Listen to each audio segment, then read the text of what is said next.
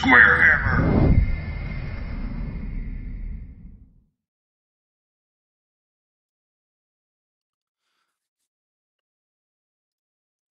What is up, SquareHammers? What is up, YouTube? Today, we're going to be talking about the mighty Dwarven clans.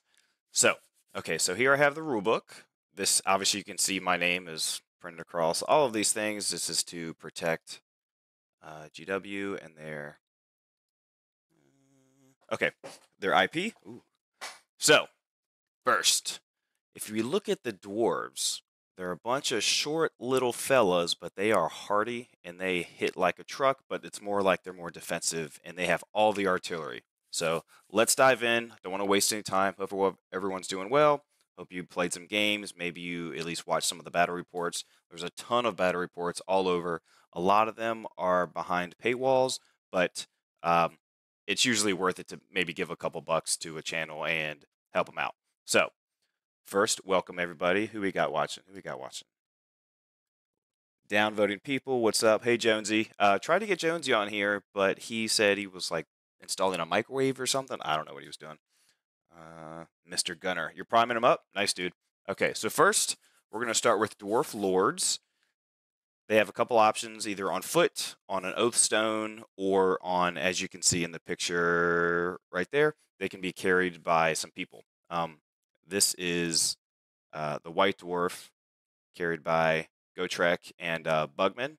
And then we just have another Dwarf Lord carried by regular 2 shield bearers. So, Dwarf Lord, King and Thane for characters. Those are the options.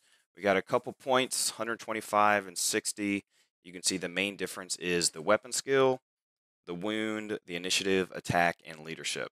So basically all those add by 1, and it's an extra 65 points. They start with full plate, which is good. So they're starting with the 4-up. They're on a 25 mil base. And of course, just like in older editions, they could be given great weapons, crossbows, handguns, O-stone, shield breakers. Now I know the shield breakers, we'll get to that later, but that's on a bigger size now. I think it's, I think it's 60 by 60. No, that's not right. It's 50 by 50. So it should take the place of 4 dwarves, if I'm not mistaken. And look at all their special rules. So they have Ancestral Grudge, which when I scroll down, we'll be able to read that. Dwarven Crafted, Grommel Armor, Grommel Weapons, Hatred, Orcs, and Goblins. So there's no more rolling on the chart. I think that was 8th edition. Was that it? Yeah, it was 8th edition when you had to roll. And then I think if you got like a 6, you hate like your whole army hates the other whole army, which is insane to me. Pricing wise, compared to some other characters, it's not bad. 50 by 50. Thank you guys. Looks really good in a unit of 20 hammers. Makes a 5x4 and a 6x4. Totally not ready to join you. That's okay, Jonesy. You hop on the next one. I probably will do the Empire next, or Warriors of Chaos, because those were the next 2 highest that were voted in the poll on the SquareHammer Facebook page. So if you want to at least get your thoughts in and you want to put your 2 cents and be like, hey, please try this one, we'll do that next. So I'll probably just go down the line and into which ones were the most voted. So you can see they can also get, look at this. So a king can get up to runes up to 125 points. And a Thane can get up to 75. And the Thane is the one that can become the BSB. So we will be looking at runes, and you'll be able to see if you can have like all of the same combination, or can you do all 3 of the same runes like per guy, or is it like how it used to be where you could never have the same weapon, or like artillery piece could never be the same, where you had to have, if you did like the flaming rune, you'd have to have the flaming and accuracy or something. So you couldn't have 2 artillery pieces both with the same rune combination. We'll get to that. All right. And they're stubborn and resolute. Rallying Cry. I tried to find Rallying Cry. Let's see if I can find it right quick for y'all. Rallying Cry, 175. Hey, look what I'm allowed to show now. Haha. Rallying Cry. During the command sub-phase of their turn, if they are not engaged in combat, this character may nominate a single fleeing friendly unit in their command range. That nominated unit immediately makes a rally test. That's awesome. If this test has failed, the unit may attempt to rally again as normal during the rally subphase. So with Rallying Cry, I think I was trying out some armies, and another character had Rallying Cry. But it's basically you get to rally twice. And if you have a musician, I assume you still get the +1 to rally each time. I don't know why you wouldn't. So if they're within their command range, they get the leadership of the general. If it's only a Thane, then they'll go up to 10, which is great. If it's a king, you're already 10, so you're not going to go anywhere. But okay, let's see what Ancestral Grudge does. Let me scroll down and not... There you go. Dwarves never forget a wrong, imagined or otherwise, with lords and thanes being particularly overburdened with inherited grudges. These can never be forgotten, only settled or nurtured. A model with the special rule has the Hatred Enemy Character special rule, meaning it hates all characters in the opposing army. If this character joins a unit along beards or hammerers, the unit also gains the special rule. Wow, that's great. Should the character leave the unit or hammerers they should join, the unit loses a special rule. Okay, that's cool. So not only do all dwarves get orcs and goblins hatred, but they also, all characters hate enemy characters, and basically if you join the likely 2 units you will join, hammers... Oh, it's not Ironbreakers. I wonder why not Ironbreakers. Too strong, I guess? I don't know, that's weird. But you're still stubborn, at least right here. Stubborn's really good, because stubborn nowadays, what that does is you can't break, basically. You will only either give ground or fall back in good order. You might even only give ground. Hold on. Stubborn. Let's confirm it for y'all. I don't want to be speaking lies to the SquareHammer crew. Let's see. Oh, and by the way, we're going to be running in Richmond. The Richmond Open is going to have a GT. It's going to start with 32 players, but just as how Adepticon sold out in 10 minutes, I have a feeling the Richmond Open will still do the same. It's May 4th, 3rd through 5th, I think, but the GT is on Saturday, Sunday, so keep an eye out for that. I will be posting and sharing that. And we'll go over, like, I'll probably do another live where I talk about restrictions and army comp and stuff like that. So the first time you make a test will automatically fall back in good order instead, even if the unit strength is twice that. Okay, so you're automatically fall back in good order no matter what. You don't have to take a break test. It may just... That's great. Okay. So you can either pass if you like just give ground, and that's cool, but you could just fall back in good order. Very nice, very nice. The rule has been... That's a grudging. Yeah, basically. Okay, so there's Ancestral Grudge. You can see, I think on other channels, they've gone through and looked at Bretonnian characters and whereas basically all the other books. You can see that the Dwarf Lord is actually, so like the Bretonnian Badass and the Warriors of Chaos Lord, those are both 195 points. But they have an extra wound over these guys and an extra attack over these guys, and I think also an extra strength. So I don't know why they put...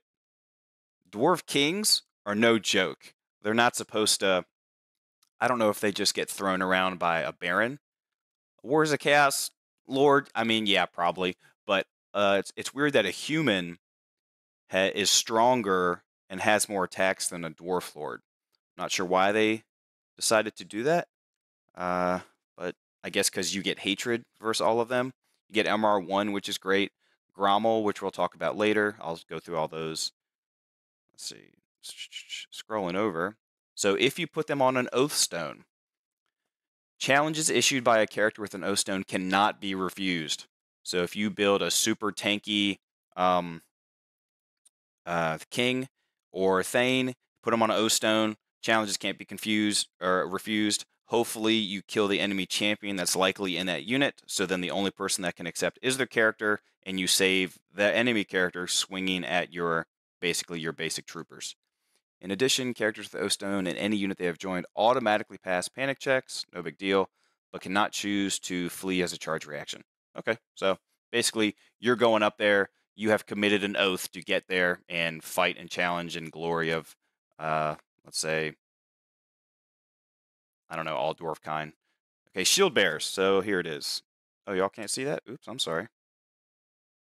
My bad. Hold on. Yeah, I couldn't see that at all. My mistake. Okay. Shield bearers. So you get 3 extra wounds. So, oh look, there's the 60 points. So now you're 185. So you're 10 points less than the basic Baron and Chaos Lord. But you get 3 extra attacks at Weapon Skill 5, Strength 4. And now you're going to be 7 wounds or 6 wounds. It's pretty good, and it's a 50 on 50, so that's nice. And they also have Hatred of Goblins, Resolute. We'll look up that. Born Aloft. A model consists of 4 models, the character and 3 loyal retainers occupying a single base. To represent this model. Okay, so it just says basically follow split cavalry rules. Gotcha. And you count as heavy infantry. Okay, cool. Oh, if you count as heavy infantry, does it count as a single model? Let me read that one more time.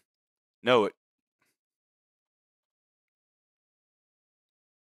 single entity. So if it acts as a single entity, I assume that means it acts as a single model. So you'd still have to get a full rank of heavy infantry, you'd still have to have the shield bearers and then 3 all other heavy infantry beside them to count as a rank. That's what I was thinking in my head. I was trying to go, okay, so if heavy infantry is only 4 wide, does he count as 1 model? Or is it like 4? It says not 1, but 4 models. So that's interesting. Y'all see what I'm trying to go through there? Weird. Okay. Which isn't hard for me to update these 2. It's just basically 2 more guys behind them and a little bit wider. So I'll probably just put them on a cool base, do something with it. Not exactly sure yet. So that is the Dwarf Lord. All right, let's go to the Anvil of Doom. Anvil is what they used to do. They used to have like bound spells. Basically, the Forge Father or the Runesmith is like slamming runes on the anvil, and it's like empowering up the army, or it's like making a move really quickly, or I think you could even call down like lightning or something like that back in the day. What should be a new model? Oh, you're talking about a new. Yeah, why not? Why not update them? Do you think they need to make a new anvil? I mean, I love the old one; it looks sweet, but something new would look cool. But will they make it too big and gaudy? Or will it be like the size of the old casket? Maybe the size old casket of souls. It's pretty sweet. So it's 235 points. It's toughness 7, basically when you're shooting at it like artillery, with 5 wounds. And in combat, you have 5 strength 4, weapon skill 6 attacks. Not bad. You do count as a war machine. Heavy armor shields. Get up to 100 points. Okay, Grommel armor, I'll just go ahead and tell you, it lets you reroll once to failed. You reroll armor saves of 1. So it's pretty nice. It used to be like an extra armor save, I think, but now you just reroll ones. Grommel weapons, I don't remember what they do. It might be an extra AP, just like how Warriors of Chaos have ensorcelled weapons, which is an extra AP. I think Grommel weapons do the same thing. I'll have to check at that. MR3, so you're not going anywhere from taking magic. It's going to be hard for people to cast it on you. Why do you have Skirmisher? Why does an artillery piece have the Skirmisher special rule? Yeah, just remake the same anvil, but keep it in resin.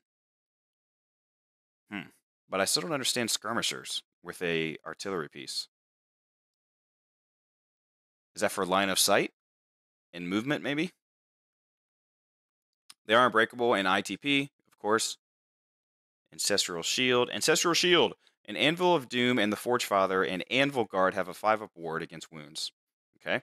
So they don't have full plate, so you're going to have heavy armor and a shield, so you have a 4-up armor and a 5-up ward.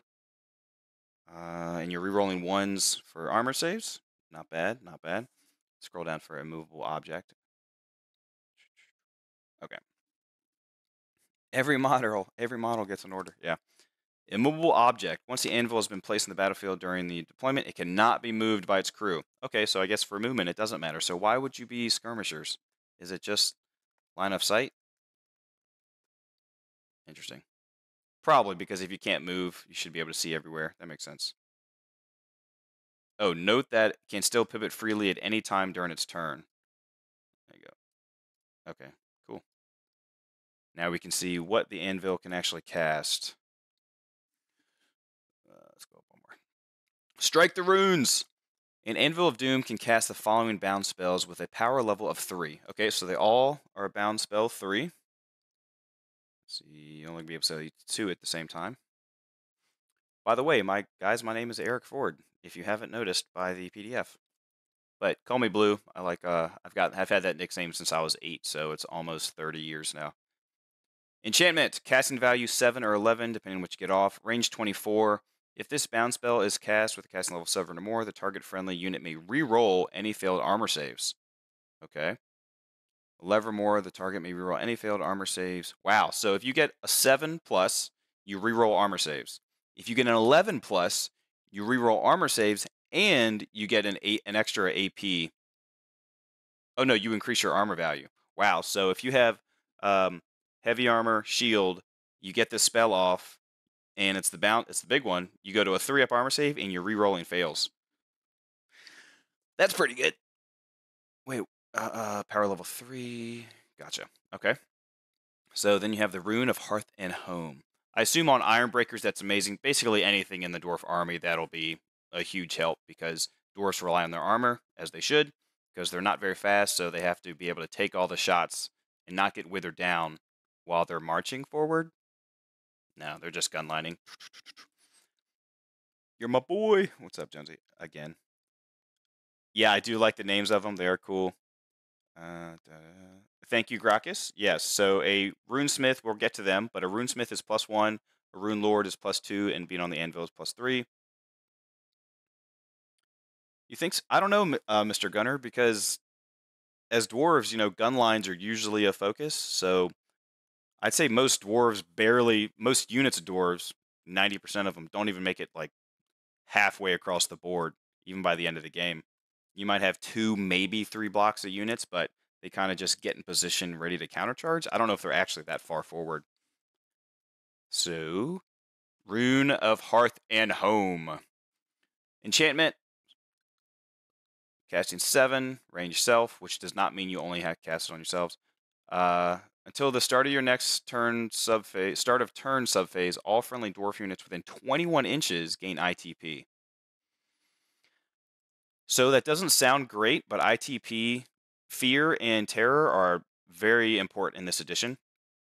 Not only is it how it used to be, where if you charge a terror calls an enemy, or if you get charged by a terror calls an enemy, you have to take a leadership check to see if you flee or can't charge, depending on which one you do.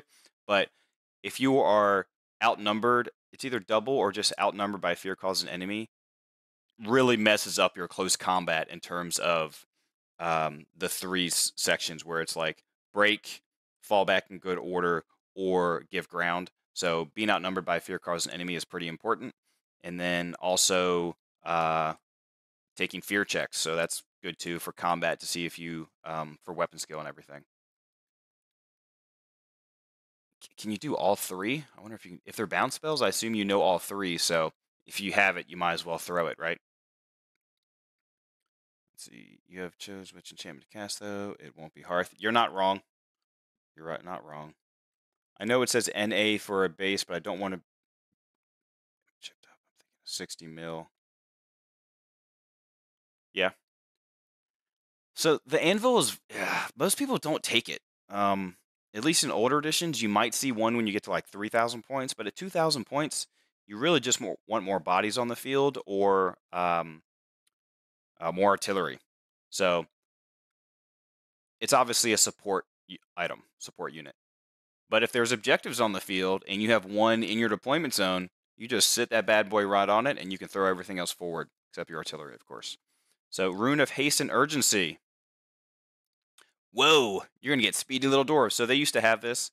That's casting value 12, which is pretty expensive, and it's Conveyance. I don't remember which one that's. Obviously, it's in the movement phase, I would assume. If the target friendly unit is not fleeing and has already moved during this movement phase, so it's going to be the movement phase, it may immediately move again. So it doesn't say may march. It doesn't say like only move. It just says move again. So I assume that includes marching. So, oh man, those little teeny feet, instead of marching 6 inches for 1 turn, you get to go 12. That's pretty big, especially if you give units Vanguard and all that stuff. So you can get into a great position or get out of line of sight of something. It's pretty nice.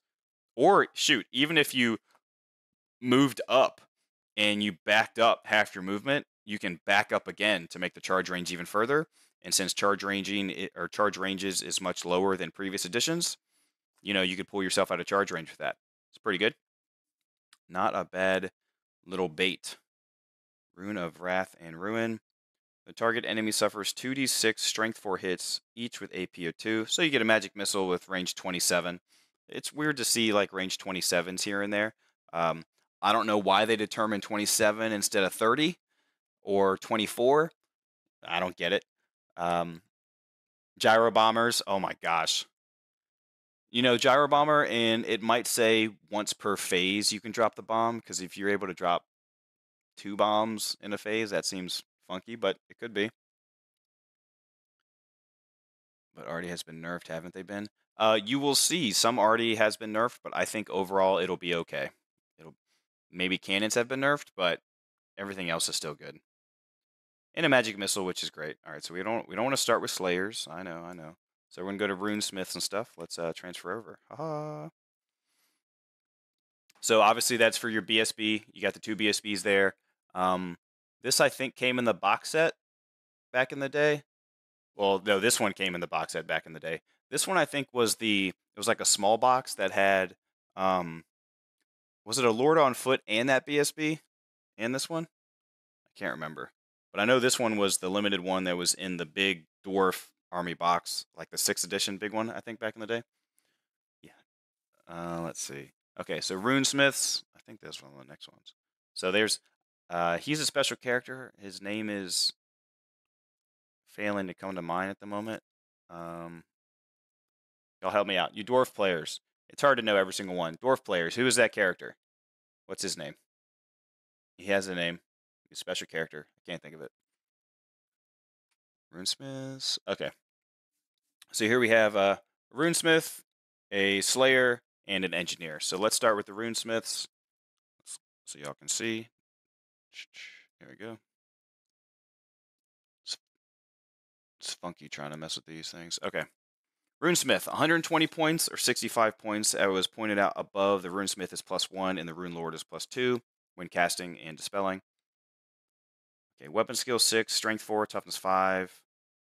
Rune Lord, weapon skill 6. I don't know if they were weapon skill 6 back in the day. I should go get my books.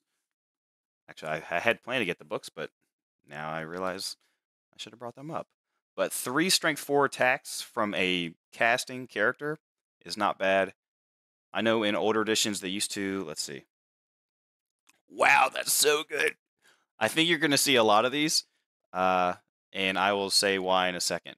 I guess it's because I already read it. But 25 mil bases, heavy infantry, you start with heavy armor, so you start with a 4-up or a 5-up. You can get a shield. You can get full plate to go down to a 3-up on foot. Full plate, shield. That's amazing. O-Stone's only 15 points, but you can get a 3-up armor save with, it's pretty good. Armor, they come with Armor Bane 1. They come with reroll ones of armor saves. I think Grommel, I'll have to check it again. I'll have to check. I think Grommel, well, we'll get to it. Hatred, Stubborn, Rune Lore. But look at Forge Fire. In 8th edition, I think it just gave you AP 1. Now look what it does. You join a unit that gain Armor Bane 2. So that is only on a 6 to wound do you get AP 2. But it's still pretty good. It's not what it used to be, which was just AP 1, but it does give you flaming attacks. And I do expect to see a lot of characters and just as many units as there used to be with regen running around. Like the entire Tomb King's army has regen.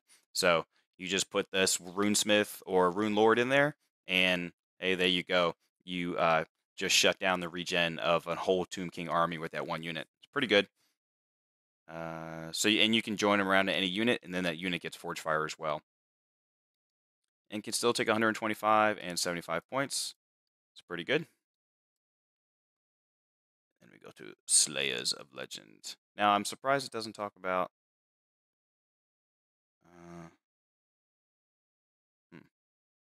Okay, well, we'll just come back.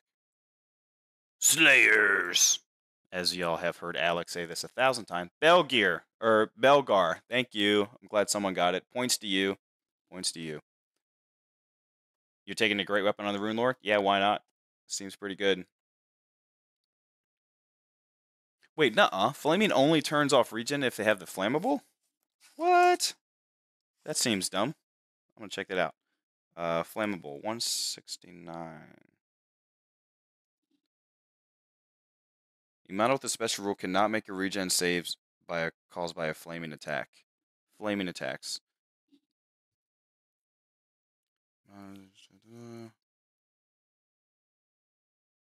Cause fear in war beasts and swarms, so no longer in cavalry. I know it used to also it could it was against cavalry as well.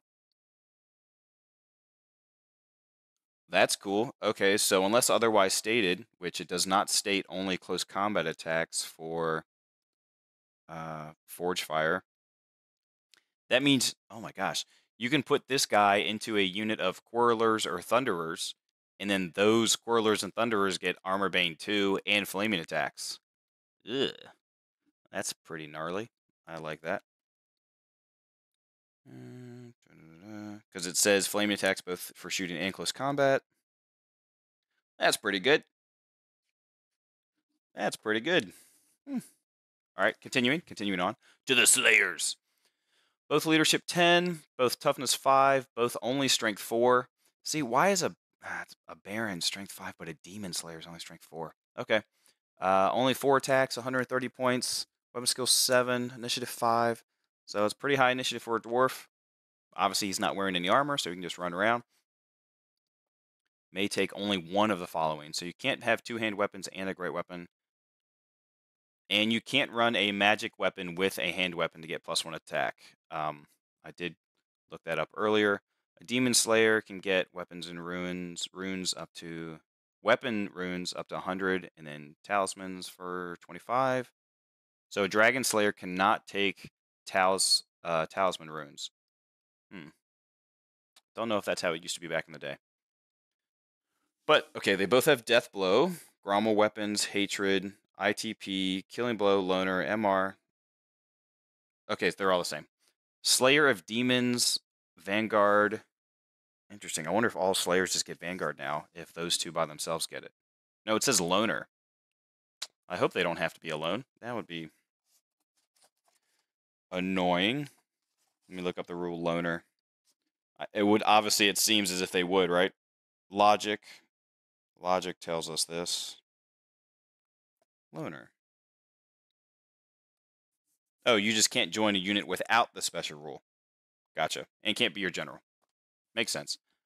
So you're Loner, but you're going to join a unit of other Loner Slayers? Okay, sure. Runesmiths get all the bound spells right, so they can cast 1 per phase. Yes, that's correct. Gracious, or Gracchus. Yep, correct. Okay. Let's see what their special rules are as we go down. Can I get both in at the same time? Slayer of Demons. When this character makes a roll to wound, a 4-up is always successful regardless of the target's toughness. And that doesn't specifically say towards demons, it just says 4-up. In addition, each unsaved wound inflicted by the character against an enemy model of the Warped Spawned special rule, or whose troop type is Behemoth, has multiple wounds too. So Behemoth is like it's not large targets. There is a difference. Behemoth is the Bone Giant, or I think it's like the Necrolith Colossus now.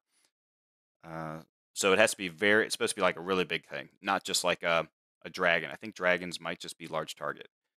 But Warp Spawned, that's like spawn, obviously. A lot of demons. So that's pretty cool. Multiple wounds D3. I'm sure you can also take weapon runes that help you out in that regard. Slayer of Dragons. Okay, so it's weird that they have to state that twice. Why not just have like a Slayer rule that just, like the Ice Slayer rule that just says a 4 is always successful. Okay. In addition, each unsaved wound inflicted against an enemy model who is Behemoth.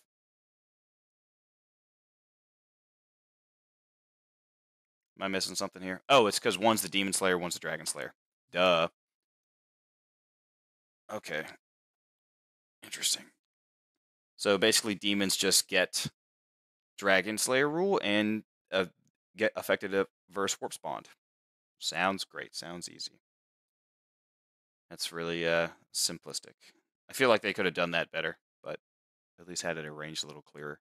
Not that it's not clear, it's just like overstated. So Dwarf Engineers, got the guy to the far left. Now this is also a special character. Who knows it? Who knows him? Who knows him? Ooh, why is this doing that? Okay. 50 points for an engineer. You start with heavy weapon or heavy armor. You can take pistols as used to be. You can take a handgun as used to be, but usually you don't do that because you want to use their special rule, which used to not be able to. It depends on the edition. Some editions, just like Empire Engineers, you could shoot and still help the artillery, or either or, depending on the edition. Artillery Master, you can still take runes and all this stuff. Gromwell Armor, so you still roll the ones. You're still stubborn. Stand Back Chief, which we will get to. Let's scroll down a little bit. Artillery Master. Unless this character is fleeing or engaged in combat once per turn during the shooting phase, a friendly Quarrelers, Thunderers, or War Machine that is within its command range can re-roll any ones or a single artillery die. Cool. So it's just one, right?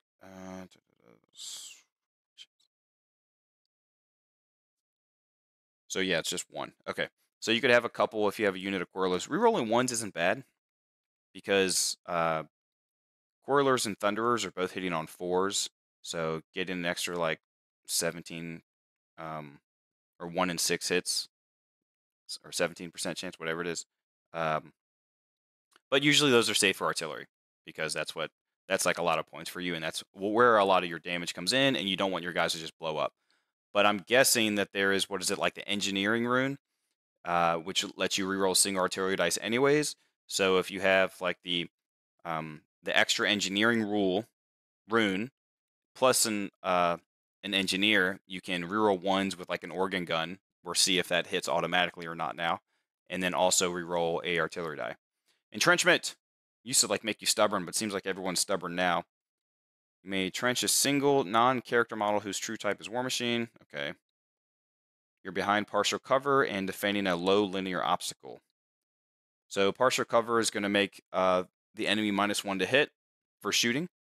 And a low linear obstacle, there used to be like a barricade where like the enemy wouldn't get charging bonus. And I think if you get charged by like chariots and maybe even cavalry, it's considered dangerous or at least difficult for them. I will check that right now. A lot of the rules did carry over, but a lot of them, it is still anyone's guess unless you actually have the rules in front of you. 270. There we go. Low linear obstacles. So it's anything 2 inches or less. Purposes of movement, it's counted as difficult terrain.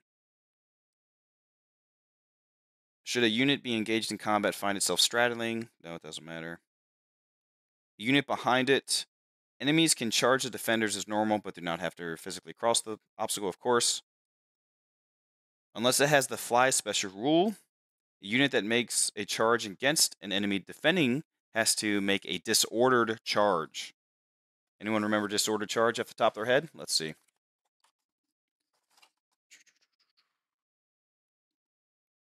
Charge.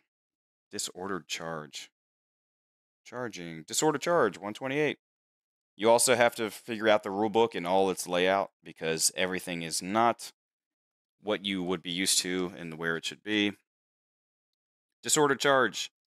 Ooh, you don't gain the initiative bonus on the charge. Interesting. So most artillery for dwarves are going to be probably initiative 2. So if you get charged by great weapons and you don't have great weapons yourself as a dwarf, you will likely swing first unless it's like elves or some other crazy stuff. So that's neat, but I think the enemy is most likely going to be going before you anyways because you're initiative 2 dwarves or you have great weapons. So, okay, let's go. Let's see. Dwarf Warriors. We are on to the Dwarf Warriors. So here we have basically all the core troops. We have warriors way up there with hand weapon shield. We have warriors with great weapons. Way above up is quarrelers, and then we have some thunderers. Obviously, I did get a new webcam. I don't know if it looks any better. It should be a little bit clearer, but probably I just took pictures of a couple units to throw it up there, so it's at least a little bit clearer than if I was like holding it right here for y'all to see. So only 8 points a model. Let me get it better on the screen for y'all. There you go. That should be everything. Weapon skill 4, toughness 4. That looks exactly like what it used to be. Were Dwarf Warriors leadership 8 or 9 in 8th edition? 8 or 9 last edition. I feel like they were leadership. Man, that is hard. There's so many editions to run through in your head. I don't know. I don't remember if they were or not. But only 8 points isn't bad. You can see the command is only 5 points per unit. It's very cheap. In 8th edition, basically it was 10 points for everybody. And then the champion / veteran can get runes up to 25 points. 1 unit per 1,000 points can have drilled and veteran. Drilled, I believe, is when you can get you basically get a free reform before moving, and it doesn't count towards like hurting your movement. So you get a free reform and then march, which is pretty sweet. Veteran special rule. Does anyone remember that off the top of their heads? Veteran. Look it up for you. 180. I'll be quick. I do have the PDS, but it's definitely harder to can't really search very well. You may re-roll any failed leadership test. It's pretty good. So if you have a unit that you want to just put on the flank and not near your BSB, you give them the veteran special rule, and you can hold them over there, and it counts as if they have the BSB nearby. It's pretty good. They can get up to standard runes up to 50 points.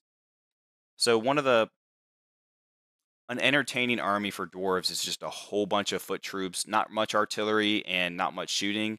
And we'll see if you can get a whole bunch of units with Vanguard that just push, because that's a lot of T4 high armor saves to choose through, because they all start with heavy armor. I mean, that's already a 5 up. You get shields, you get a 4 up. It's not bad. Or you just give everyone great weapons, because you only have initiative 2 anyways. You might as well just hit harder.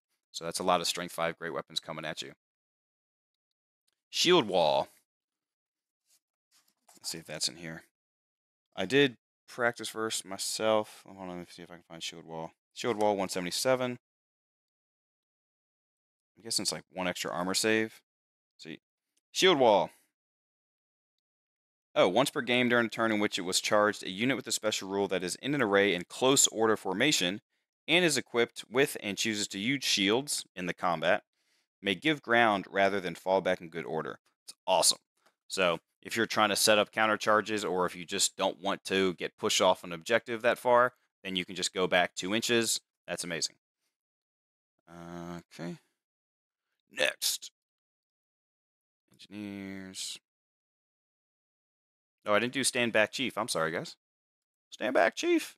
Basically, it's just lookout, sir, but within 3 inches of a war machine. That's basically what that is. Except lords. Veterans, you reroll the first test. Was it just the first one? Let me check. 1 second. Hope everyone's doing well. Say hi. Where are you from? I'm in the East Coast in Virginia. And we're about to explode with the number of players we have here. No, it's just any failed leadership test. It is not just the first test. It's any failed test, Jonesy. That's for 1 point a model. Amazing. Amazing. All right.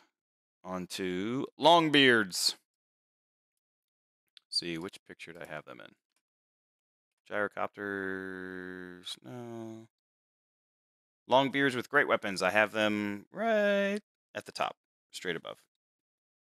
DC Metro, excited to pick up the Richmond Open ticket. Nice. You're in the Metro? It's hard to remember who the names who are typing in YouTube. Do I actually know you? Do I know you in person? If so, we do have a Mid-Atlantic fantasy group chat that you're welcome to join. South Texas, what's up, man? I guess you're pretty still far from North Carolina. What's up, Starbreaker? Yes, you've commented a lot. Thank you. Appreciate you being here. I think there is I think Brawler Bash. Oh, Brawler Bash is coming back. I don't know if y'all remember that in the Carolinas. Let's get this a little better so y'all can see. There we go. Longbeards, 12 points a model, so 4 more points than the warrior. You get an extra weapon skill and an extra strength. Okay. So basically 2 points for a weapon skill, 2 points for a strength. Not bad. Get Grommel weapons, which is nice. You get Venerable. I'll have to check what that is. Oh, look, it's right below at the bottom. So I'll let y'all see it. Units, which is what they used to do. It's like, oh, look at the old guys nearby. We don't want to flee in front of our veterans, basically. So you get 6-inch reroll any failed panic check. That's great. 6 points per command. I don't know why they're doing this. It's so weird. Great weapons, 1 point. Shields, 1 point. You don't have Grommel armor. You have Grommel weapons. So as a dwarf player, most armies will probably go. You can see they're all heavy infantry, at least so far. The highlight is great with my name everywhere. So that means you only have to be 4 wide to count as a rank. So you might just see a lot of 4x4 dwarf units. So just 16 dudes or 15 in a character, and then just a bunch of artillery and guns. We're gonna have to continue to see what other rune for weapons and talismans you can actually combo up here. Whirlers and Thunderers. 9 points for a crossbow, 10 points for a handgun. Everything's the same across the board. 3s across the board, T4, crappy initiative, low attacks. Both, they start with heavy armor, which is great.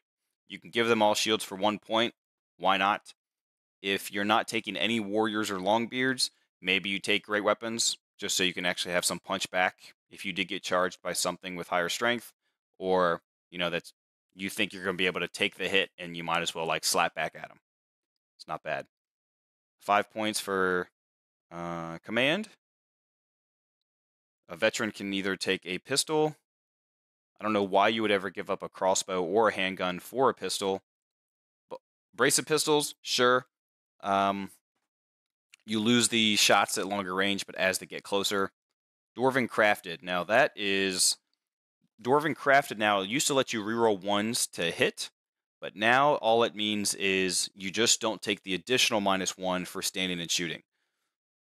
So I think I'd rather have the reroll 1s to hit for the multiple turns of you coming closer to me than just the not -1 when I stand and shoot, but that's just me. Oh, you joined the Discord? What's up, man? No, I found your stream on Beltway Gamers. Awesome. Okay.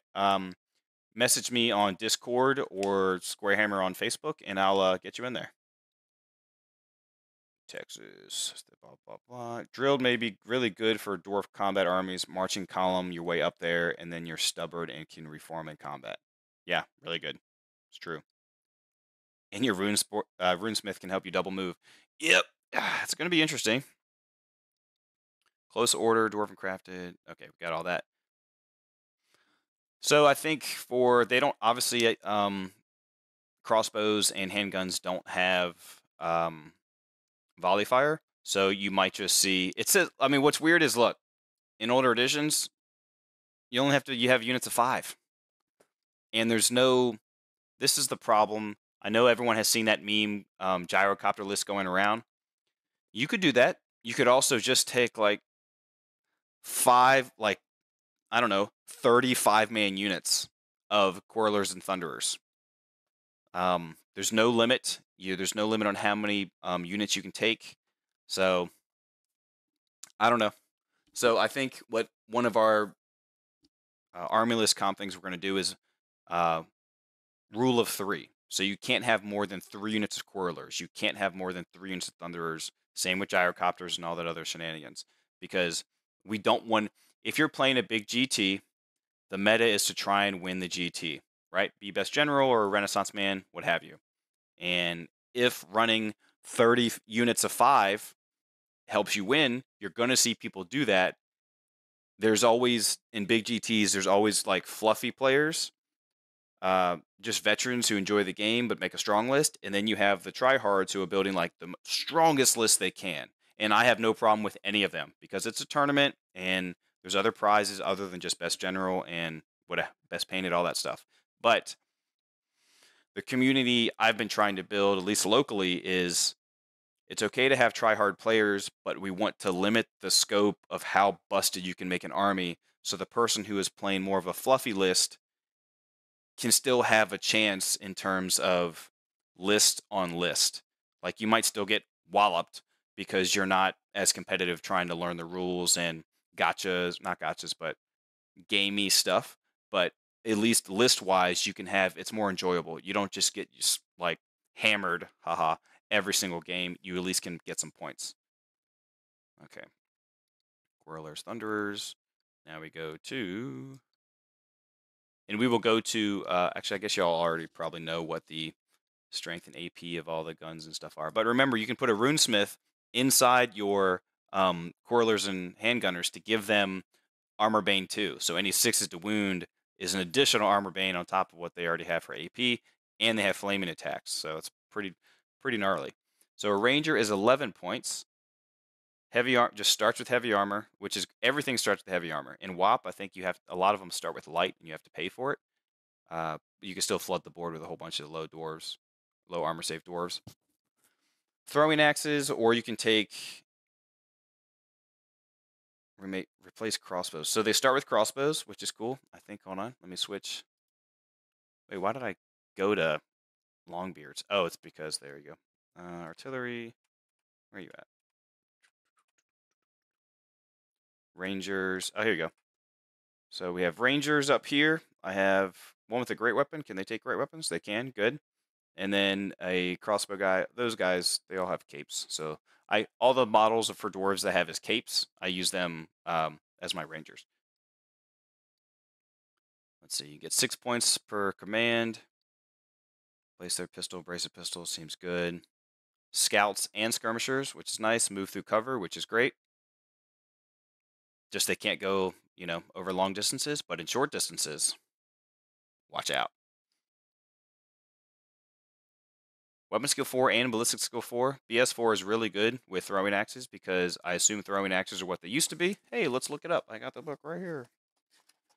Throwing axes. It used to be like strength +1 of the user. Oh yeah, they're going to be under weapons. Throwing weapons, 219. I hope you all are as excited as I am. Like, the rules come out for everyone in less than a week now. I think some countries even have already released stuff. But I'm excited, guys. This is going to be great. I'm doing demos at Battlegrounds on the 27th, just as a reminder. So throwing axe is range 9, strength +1, so they will be strength 4 axes. There's no AP.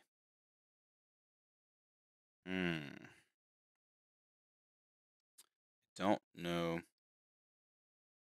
Oh my gosh, a crossbow. Oh, let me say this real quick. The crossbows and handguns are no longer move or fire. But if you move, normally ranged weapons and ranged units are -1 when they move and shoot. Since they compensated getting rid of move or fire, you now are at -2 to shoot. So your BS 3 dwarves that hit on 4s are going to be hitting on 6s. But you can at least back up and still hit on 6s. It's still something. But it's weird because crossbows are Armor Bane 2 already. So that means with a Runesmith, there'd be Armor Bane 4? That's disgusting. Hold on. Let me go up to, I want to check this real quick. Runesmith. Is he to the right? Or no, he's up one more, I think. Runesmith. Wow. So your crossbows can be Armor Bane 4. That's disgusting. And when you look at handguns, they're basically what they used to be. So that rule that lets you move and be -2 and still shoot is called Ponderous. So you range 24 with a handgun, strength 4, AP 1, and Armor Bane 1. So a handgun is going to be -1 AP, Armor Bane 3 with the Runesmith. But shooting is kind of a trap for most armies. Like basic ranged units, you can pick off some stuff here and there, so you don't want to max it out too much. Right, back down to Rangers. What was I looking up? We got Resolute. I believe Resolute, it just means what it used to mean, where if you are within, you can't be march blocked, basically. I will confirm that for y'all. It's not in the main rulebook under R. All right, we're going to look that up later then. But I think that's what it means. It's like you don't care because y'all are, I guess, well-trained, or you don't care about giving up ground is what dwarves do. MR1, which is great. 11 points, only unit of 5. You can just harass a whole bunch of stuff with that, make other people take march block checks. It's pretty good. And you give a guy pistols, which is nice. Oh, to the right, actually. Hammerers. All right, so we'll go to hammers. It's a trap, right? Death and Gaming, I'm telling you. Hammerers we have right here. There's a little unit of them. 16 points a model. I think a Warrior of Chaos is like 13. Something like that. I think that's right. So for 3 more points, you have the same weapon skills, same strength, same toughness, 1 less initiative, and hammers. You only have 1 attack as a hammer. In 8th edition, you used to have 2. So you only have 1 attack now. And you have great hammers, not just hammers. Or a great weapon. You have great hammers, and we'll see what that does. You have heavy armor. You give them shields, which, as many points as they cost, you want them to not get shot up across the field, because that might be one of my prime targets if you have them on the field and you have infantry. 7 points for command. You can get drilled and veteran. Oh, you know what? I didn't go to the army composition. I will go to that after I look up hammers. Or maybe you know what? We'll do the whole army list, then look at army comp so you can see what you can actually do. And the champions can get 25 points of weapon runes and 25 points of talisman runes. Talismanic. Talisman. I'm just going to say talisman. Grommel, all that other stuff. Royal Guard, Shield Wall, Stoic Defenders. That's going to be below. And Stubborn, as they should be. Royal Guard, I think they used to be like unbreakable. Let's see. Nope, 1 less. It's not going to be perfect. I'll go down 1 more. All right, hold on. Make sure so y'all can see this. Why is this not working? Hold on. There we go. And voila. Now y'all can see it. Okay. So, Royal Guard. A hammer's duty is a sacred thing, and bound by oath, they will fight to the death to protect their royal blood. For the leader of the throng, a hammer will gladly give their life rather than face the dishonor of failure. Or if you do fail and you don't die, you're going to be a slayer. The army may include 1 unit of hammers for every king or thane it includes. A model in this unit of hammers that has been joined by a king or thane can issue and accept challenges. Okay, so you can always challenge as if it's like a character or as a champion. And that's it. So you don't become unbreakable or anything like that. You just get, you're already stubborn, but then you can just always accept challenges, which is amazing against like a Warriors of Chaos army or another army that always has to issue challenges, because you can just always soak those wounds up just by one guy. Stoic Defenders. During a turn in which it was charged by the enemy. Oh. Interesting. During a turn in which it was charged by the enemy, a model with a special rule gains +1 modifier to its initiative and its attacks. So if you remember what great weapons do. Oh, wow. And they don't strike last. Whoa. Great. Okay, that's really good. Hammer's looking good already. Great weapons. Your strength +2, AP 2, armor bane 2, magic attacks. Really? They all have magic attacks? It's interesting. Michael, yes, I will explain ally contingent later. Banner of Confusion plus hammers gives enemy disordered charge auto take. That's pretty good. Yeah, Richard, it is a check in the old world. It's not just automatic. It is a leadership check, just like it was in 8th edition, because in older editions, it was too strong just to move like a flyer next to you, and you can only move half, like 4, 5, 6 inches. It was too mean. But that's really good. So what's their initiative? Let's go back up. Let me move this back down. 1 second. And they're initiative 3. So when you get charged, you're initiative 4. With effectively a great weapon that doesn't strike last. And you have 2 attacks apiece now. I don't know about y'all, but that's pretty good. So you want to get charged. You don't want to get shot. You want to rush across the field, and you want to get charged. At least just by 1 unit, right? Just by 1 unit. What? That is an OP hammers, and they're magic. What? Huh? Sorry, I'm thinking. Hold on. So it'll be initiative 4. So you want to get charged if the enemy has great weapons, because what great weapons do now is you makes you strike last at initiative 1, but I think modifiers like charging and stuff, you still add to it. So if you charge with the great weapon and you go at least 3 inches, you're going to be initiative 4. So actually in this case, you go at the same time. But at least you have 2 attacks apiece. At strength 6, weapon skill, what, 5, right? I think they're weapon skill 5. Is that right? Weapon skill 5. Strength 6, AP 2. Magic attacks. That's pretty good, guys. That's pretty good. And I think warp. Is it warp charged or warp something that you don't get your ward save against magic attacks? I'll have to look that up. Warp spawned, I think it is. I don't think you get your ward save versus magic attacks. So that's pretty good. Okay, so hammers is pretty nice. Rune of Confusion. Okay, I'm sure that's been talked about in other channels. So thank you all for sitting with this in here with me as I review it myself. I've run an army of them, but I only made it 1,500 points, and I took basically the basic stuff just so I could test out some things. So, Iron Breakers. Move it over for y'all. 15 points a model, so 1 less than a hammerer. Same weapon skills, strength, toughness, same. Everything's the same except 1 less initiative. You start with full plate and a shield, so you're going to have a 4-up armor save. And you have Grommel armor, so you're rerolling 1s that fail, which they always fail. You can still get the brace of Drake Fire pistols or a Drake gun for 10 points. 10 points to give them these items. Okay. Command are 7 points apiece. You can take the Cinder Blast bombs. Obviously, those are awesome. They're fun. Most people don't take them. It's usually too expensive. But they're only 15 points, maybe. And for every 1,000 points, you can either have drilled and you get a standard. Runes of Protection. Let's see what that is. So, wow. So, I'll scroll down for y'all to read it with me.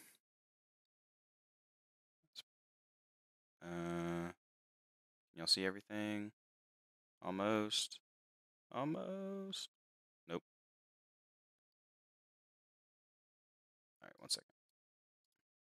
Got to do this again. Hold on. Wait a minute. Sadly, I can't get it perfectly. There we go. Okay. Runes of Protection. You have a 6-up ward against non-magical attacks. So you have a 4-up armor, 6-up ward versus non-magic. You're rerolling 1s. Pretty nice. So the champion can either get a Strength 5, AP 1, Armor Bane 2, Dwarven Crafted, Flaming Attacks, Multiple Shots, Quick Shot, or in combat it gives you an extra attack, but it requires 2 hands. And Strength 4, not bad, but then you lose the shield, and if you expect to be focused out in combat by the enemy, because you can still attack, and like in 8th edition, you can attack champions directly.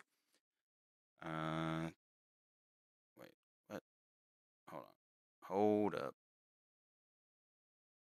It's weird that you can give him a Drake gun. That just seems confusing to me. I'm okay with it. I'm just surprised. Range 18, Strength 5, Armor Bane 2, blah, blah, blah.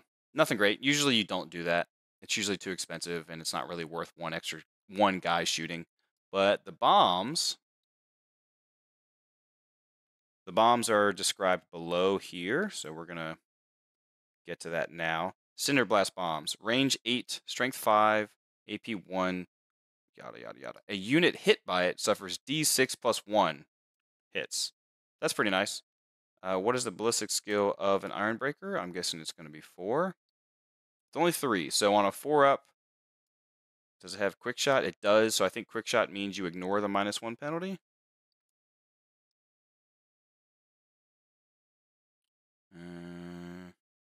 Maybe not. So you might only hit on a 5 if you're getting charged. Obviously, that's what I'm talking about.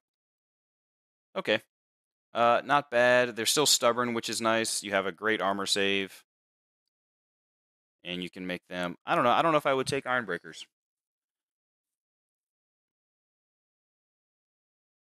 Like, why not just take more hammers?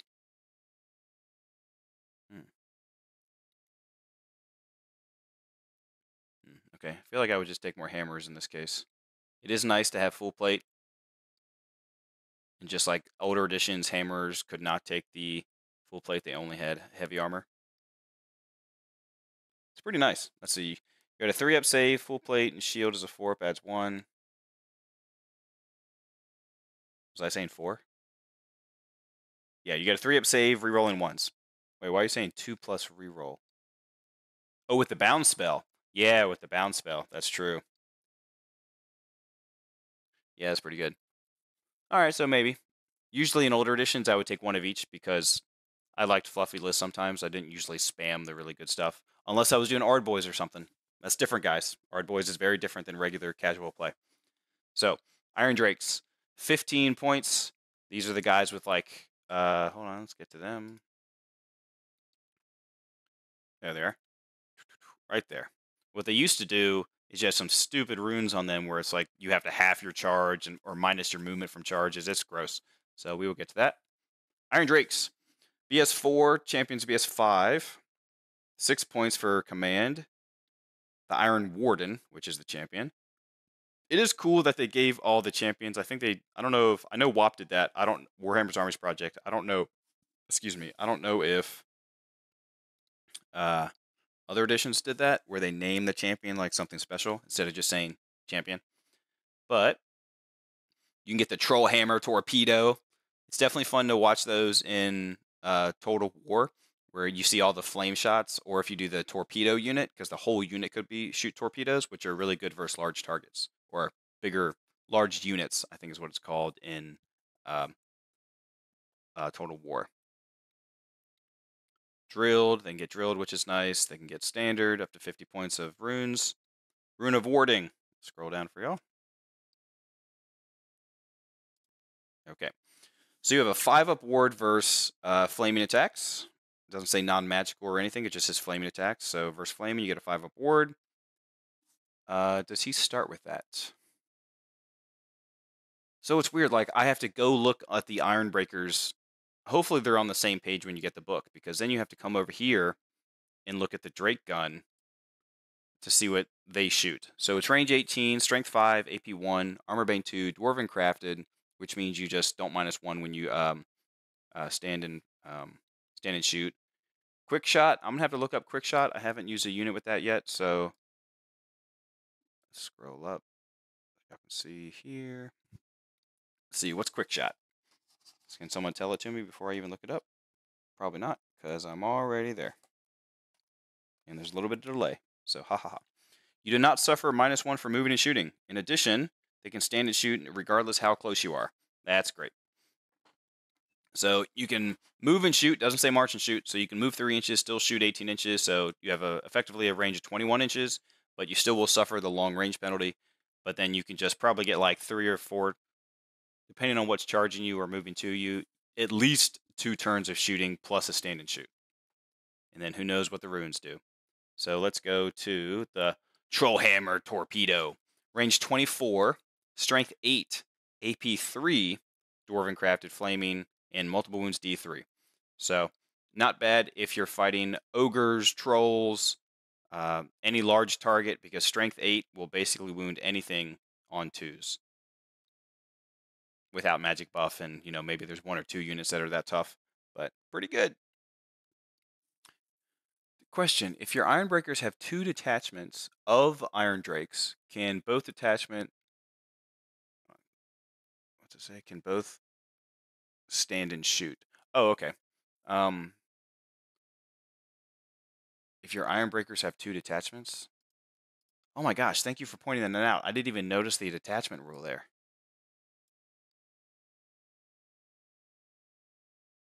What? They get the detachment rule? Thank you for pointing that out about the Iron Drakes.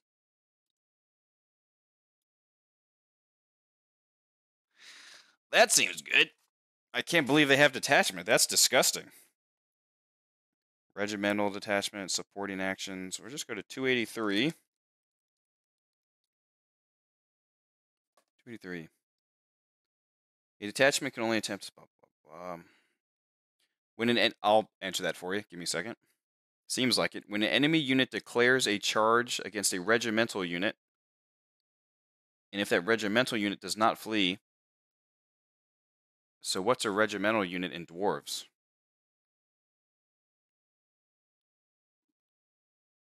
Creating a regimental unit. I have to read this whole section, so hold on. Give me a second. Create a regimental unit when making real in your list. Simply create a unit with the regimental special. Okay. 5 models to a maximum of half, which is like what it used to be for Empire back in the day. Detachment cannot include any command. I don't see why not. Iron Breakers are the regimental unit. Where does it say that?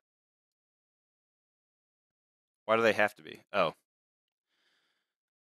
Oh, chat. Oh, chat. Ugh. So much. It was hidden by the red. Okay. Okay. That's pretty sick. I'm gonna like trying that combo out. Dwarves getting a detachment. How's it make you feel, Jonesy? Hope you're still watching this. That's pretty cool. Yeah, so if you charge against the Iron Breakers, the Iron Drakes can declare a reaction against you. And why not stand and shoot?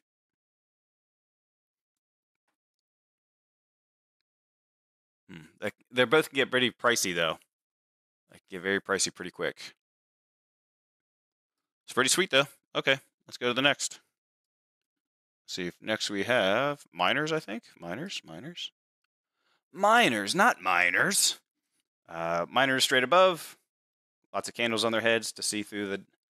You're Chris Jones. Everyone gets attachments. Guess everyone wants to be cool like Empire. I gotta take a drink. Hold on.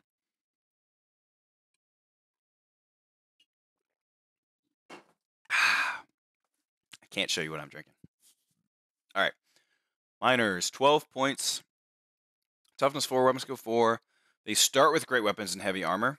They can take blasting charges, which y'all can see right below, which is range 6, strength 3, armor bane 1, flame attacks, and quick shot, which is great because that means they can move and shoot. They have ambushers, which is still just coming off the table edge. Is it still a 3-up? 3-up by turn 2? I'm guessing so. I've read the rules, but you just get stuff confused, and I have to read this like 1,000 times. No, on a 4-up. Okay. And I think it was 8th edition. It was a 3-up. Edge of the battlefield. Yep. Not within 8 inches. Oh man, they didn't clarify this for ambushers. Okay. Gunner, I can't tell you. Secret. From the beginning. So I hope that under the reinforcement section, it talks about when you get placed, you can't be placed further off the table edge. Like your first model furthest away from the edge can't be placed further than your march move. So hopefully the miners can't be placed more than 6 inches up off the edge of the board. Because it says you may be placed on the edge of the battlefield. Nowhere does it say you can't be like 6 by 1 and then you're just in marching order. Or sorry, 1 by 6. And then you automatically come in turn 5. But if you don't come until turn 5, that's kind of bad. Okay. You start with the blasting charge, which is great. I'm guessing the steam drill, what it used to do. Let's see what's it cost. It costs 20 points for the steam drill. Command is 6 points apiece. And gives you furious charge. That's awesome. So strength +3, so it's better than a great weapon. So you're going to be strength 6, AP 3. Unit of miners held in reserve. Steam drill may reroll the D6. That's awesome. Okay.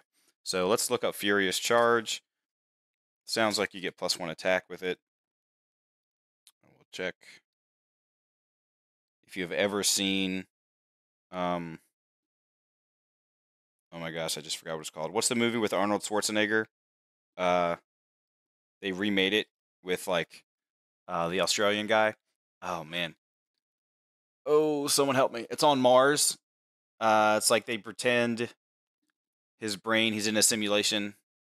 Oh man, someone help me. Tell me, please.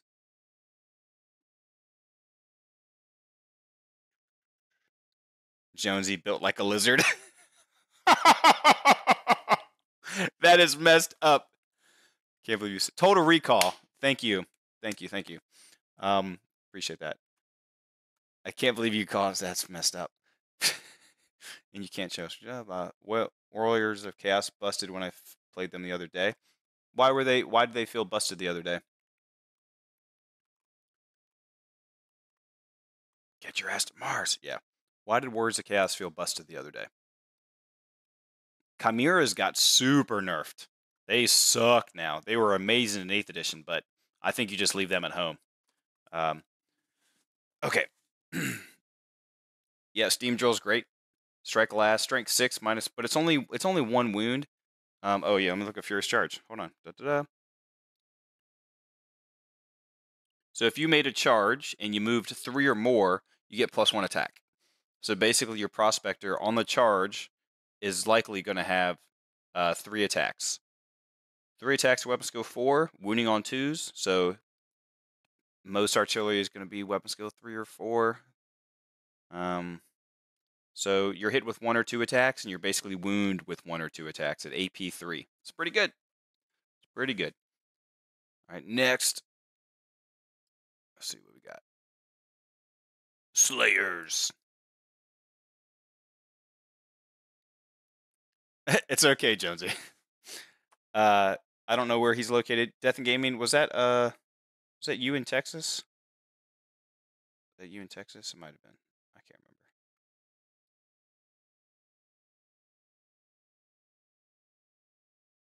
Also, okay, let's see.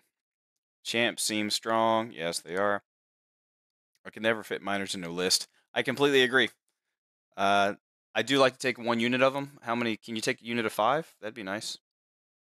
Hey, yeah, you can take a unit of 5 of them. Nothing wrong with a unit of 5. Just come out and be annoying. I think they used to be minimum 10. I think.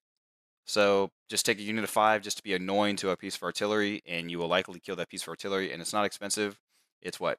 60 points for 5 of them. So 66 plus a steam drill. You don't even have to do full command. You can just do the champion. So 86 points. I don't think you need to give them any of the close order, or sorry, veteran or anything like that. So it's not very expensive.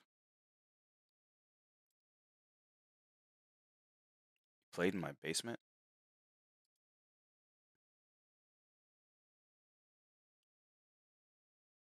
Oh. Well, hello there. Wait, you're. Oh, now. Gotcha. I forgot you made that as a YouTube. What's up, dude? So, Jonesy, now you know why you were insulted and called a lizard, because you should now know who Death and Gaming is. Pretty funny. Let's see. Dragon Ogres are really good. You're right. But you haven't seen the new rules yet, so it's fine. But I guess now you have. So it's cool. Okay, Slayers. 12 points a model. Seems good. Toughness 4, weapon skill 4, weapon skill 5 for a giant slayer. Initiative 2 and 3. Great weapons are 2 points a model. Hand weapons are 1 point a model. Standard bearers, all that stuff. Death blow, which is like when they die, they get attacks at you. MR2, which is nice. Motley crew with an asterisk. That's interesting. Hold on. Let's do. I can't do that. No. Motley crew with an asterisk. That's gonna. Where is that? Is that in the rulebook? Motley crew. Motley crew. That's hilarious. Motley crew. It is. 174. Let's see what we go. Motley crew. Units with a special rule may include models of the same type that are equipped differently to one another, and/or models of different types that fight together in a single unit. If necessary, an army entry for such units will be accompanied by a brief explanation of the unit's composition. Sounds about right. Okay. Death Bro, Hatred, Loner. So that means they can also be joined by the other guys. Open Order, Resolute, Unbreakable, as they should be. Oops. Hold on. I'll scroll down. Y'all can read these real quick. Read them to yourselves. Be right back.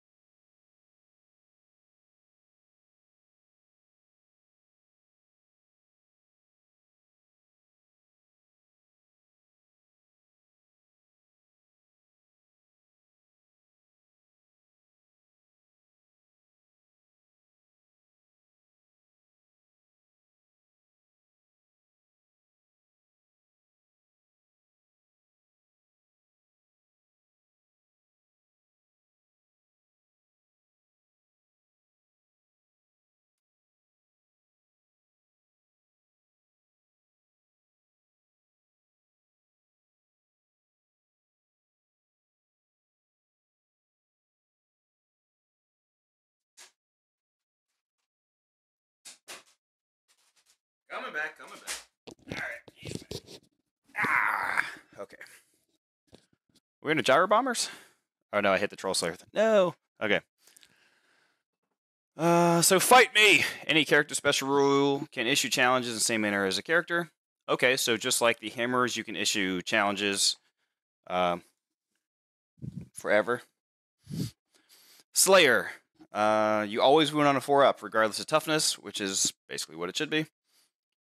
And we're going to not do gyro bombers first. We're going to go to gyrocopters. And where's the artillery? Where's the bombers? There we go. Gyrocopter. This is the one that came out. I don't think it was 7th edition. I think it was 8th edition. The 6th and 7th edition one is the metal one with like the fins that everyone hated because they broke off all the time. So gyrocopter, only 60 points, and this is where you saw the list with like 8 or 10 of each of these, something stupid. So you have to limit that because it is too abusive and it's not fun to play against. As you can see, a unit size is 1 to 6. So you could still take 18 of these buggers, but they all have to be in the same unit. But that's obviously way too many points. They have full plate armor, so they have a 4-up armor save, and they start with the steam gun, which is back to its gnarly stuff of being strength 3 and AP 1. You can upgrade to the brimstone gun for 5 and the clatter gun for 10. They have the dive bomb, so I think that's a once per game thing, which, as you can see right here, it is once per game. They have impact hits, so you're going to get D3 impact hits at strength 4. So if you felt like charging this into like a fast cav unit or a unit of 5 annoying skirmishers or something, you could kill a couple on the charge and then you still have 2 attacks, so you might win combat there. You have Vanguard and skirmishers, MR1, Swift Stride, which makes sense because in Fly 9, Fire and Flee is great, but I don't think you can't fire and flee with a breath weapon, so plan not to be doing that. So let me scroll down and y'all can see what the special rules are and the weapons. Excellent. TNG is clearly Kelsey. Okay. So dive bomb. Once per game, you can dive bomb against a single enemy unit not engaged. Basically, you have to move over that unit, and the unit suffers D6 strength 3 attacks with AP 1. So if you have fly, can you march and shoot? I think in 8th edition they got rid of that, so you could only move and shoot, stuff like that, unless you have... Can skirmishers march and shoot? Maybe that's why the Rangers have it above, or whatever unit we were talking about earlier. Skirmishers, 177 and 184.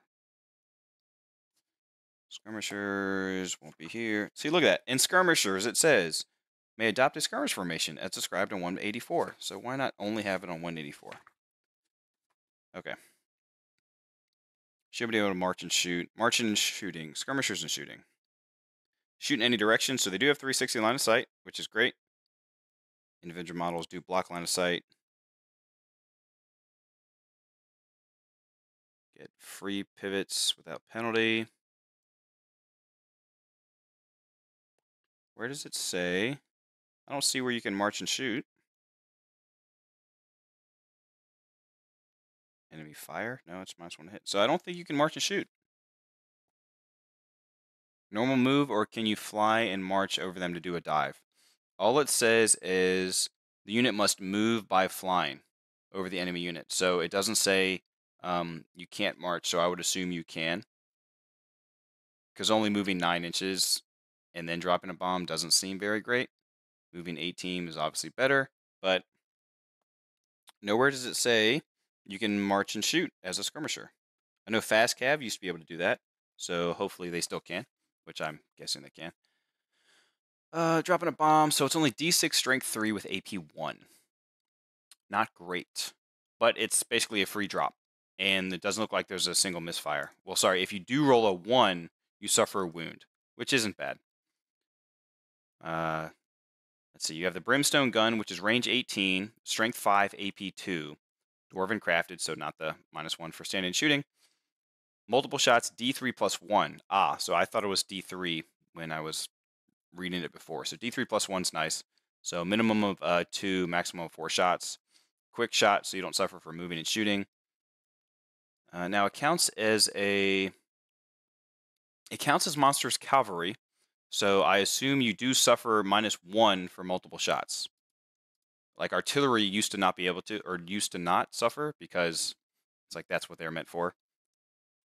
Can monstrous cavalry join normal cavalry units in the old world? Why? What are you thinking for that? Well, hello, Canadian Big Mac. I don't know. Are challenges different than in WAP because their challenges can be used to escape the back with a wizard? Usually it's better not to challenge and just hit the wizard. Well, right now, in WAP, you can't challenge with champions.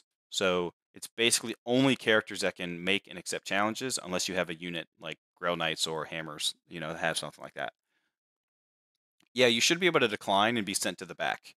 But I think, so you make the challenge, the opponent accepts with whoever they want, or they decline. But when you decline, I think the opponent gets to choose who they send to the back. I'll have to confirm that, but at the moment, we're just going to talk about dwarves. But I will look that up for you. Yeah, so you still get the -1. Got it. Okay. So the clatter gun is strength 4, AP 1, range 24, armor bane 1, multiple shots D6 with quick shot, and move and shoot.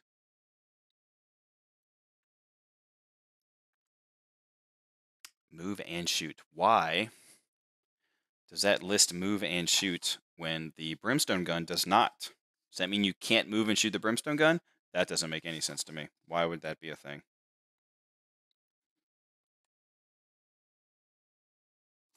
Unless move and shoot is something different. Oh, so move and shoot means even if you marched this turn. That's cool. So, oh, okay. So the gyrocopter with the clatter gun can march 18 inches and still shoot D6 shots. When the brimstone gun, you can only move 9 inches and shoot your D3 plus 1. Well, I'm not sure which is better overall. What's your ballistic skill? 3? Your BS 3? It's interesting that they're just strength 4 base. I guess it's just the strength for the impact hits to help you out. Because they're different. Yeah, you're right. I don't know which one I like more. Obviously, it's very dependent on what army you're fighting. Because if you're fighting a whole bunch of, let's just say, Chaos Warriors or other dwarves, you might just want the Strength 5 AP2 because you're wounding everything on 3s, and then AP2 will start chopping through armor. But then you're also wounding Toughness 3 on 2s, so like all elves and all humans, mostly you're wounding on 2s. It's only D3 plus 1. You lose 6 inches in range, and you lose a higher variance for shots. I don't know. That is a conundrum. Take one of both. Hey, look at that. We did it. Or hey, look, it's a unit of 6. Now, do they all have to take? Any may replace its steam gun. So you could have a unit with either or. Any gyrocopter may replace its steam gun with one of the following. I don't know. Okay. That'd be kind of cool. All right. Y'all tell me. Gyro bomber. Let me get it on the whole screen. Steam gun seems better. The steam gun's still good. It's still a strength 3. Like what it used to be is just the 8-inch template that like just hits everyone in it. So, but it doesn't say you can march and shoot it. So you can only move and shoot that. Actually, let me look up breath weapon. Breath weapon, you might be able to march and shoot. Let's check. 166. 166. Breath weapon. Once per round.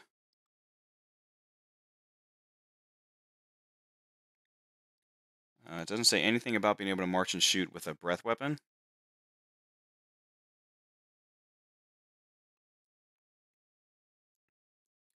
You can't stand and shoot with it or when you're in combat. So you can't breath weapon in combat. Like I think you used to be able to in 8. You could like choose either or. But it doesn't say you can march and shoot, so you can only move and shoot that. Well, thank you, Gunner. I appreciate that. Puts on Cloak of Beards. What's going on? What's up, dude? Taladrian. That sounds elfish. What are you doing here? What are you doing here, pointy ear boy? Okay. Gyro Bomber, 95 points, so it's 35 more points than the Gyrocopter. Also has full plate. starts with the steam gun, can get both of the guns we looked at before, but it has an extra wound and I think an extra attack. Nope, just has an extra wound. So you're paying 35 points. What are you paying 35 points for? Same toughness, one extra wound. So basically it's the bombing run. Don't know if that's going to be worth 35 extra points, but we will check. It does have an extra +1 for the impact hits. It's only flying 8. It's not flying 9. Bombing run. Wish I had some Maverick music going on right now, some Top Gun. This model may perform a bombing run against a single enemy unit that is not engaged in combat, so it's the same as before, but I think the other one is one use only. This one I think can do it every turn. Let me scroll to the left for y'all. Once per game, okay. So, and the other one is just a gyrocopter was a D6 strength 3 AP1. This one, let's see, roll on the table. It's not a template. I think in WAP it's a template, so maybe even 8th edition. In here, oops, sorry guys. Don't worry, I'm paying attention. If you roll a 1, you prematurely detonate. Some people just have that kind of dysfunction. So, it bombs. This model loses a single wound, so you just lose a single wound. A dud, the enemy unit suffers a single wound. So, what's interesting about that, it just says you suffer a single wound. It doesn't say no AP. It doesn't say you don't get a ward or a regen or anything like that. So, I assume you still get that. I mean, since it doesn't say you don't, I assume you would because you just take it. But it says you lose a single wound. It doesn't say takes a single wound. What do y'all think? Yeah, play the Top Gun thing or the not Charge of the Valkyries with all the helicopters and stuff. What do y'all think? It says on a 2, it says the enemy unit loses a single wound. It doesn't say suffers a single wound. It says loses one. Yeah, they're gonna have to clarify that. That's interesting. Okay, a 3 to 4 direct hit. Now you place the template and scatters D6. Find a position. Anyone, so it's a strength 4 AP1 large blast. Not bad. You should expect that most of the time. Strength 4 AP1 large blast, which is pretty good when you march into it.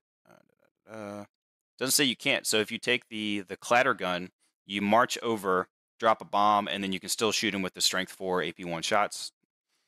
Bombs away. You roll a 5. Uh-oh. It's like all the bombs get released. Not all of them. Place 2 small 3-inch blasts so that the center hole is directly over the enemy unit. They each scatter D6. Okay, so it's either 1 strength 5, strength 4, sorry, 1 large strength 4 AP1 or 2 small strength 3. Sorry, guys. It's either 1 large blast, strength 4 AP1, or 2 small blasts, strength 4 AP1. And they both scatter. So I would say math-wise, it's better to get the 5 or 6 because you have chances of not scattering on 2 of them. And if it's most units, the small blast will still get, like, let's say on 25s now, like 12 to 16 hits. So if you get that twice, if you got 2 direct hits, you get like 32 hits. Yeah, that's really good. I don't know if it's worth the extra, 35 points to be able to do that bombing run. So it's 35 points to lose a 1 movement, 1 extra impact hit, 1 extra wound, and the bombing run. Probably not worth it, but I guess it depends on the army and the rest of your army list. Bolt throwers. Toughness 6. They used to be toughness 7 with everything. Toughness 6, 3 wounds, 55 points. Okay, now you start with light armor. Here, the artillery is with light armor. Got it. They do have skirmishers, and they do have stubborn. And you can put up to 100 points. 100 points of rune on these guys. Wow. That's disgusting. Same thing with the grudge thrower. Templates only hit models fully under and partially under a 4+. Okay, so they brought that back from 7th edition. Downvoting people.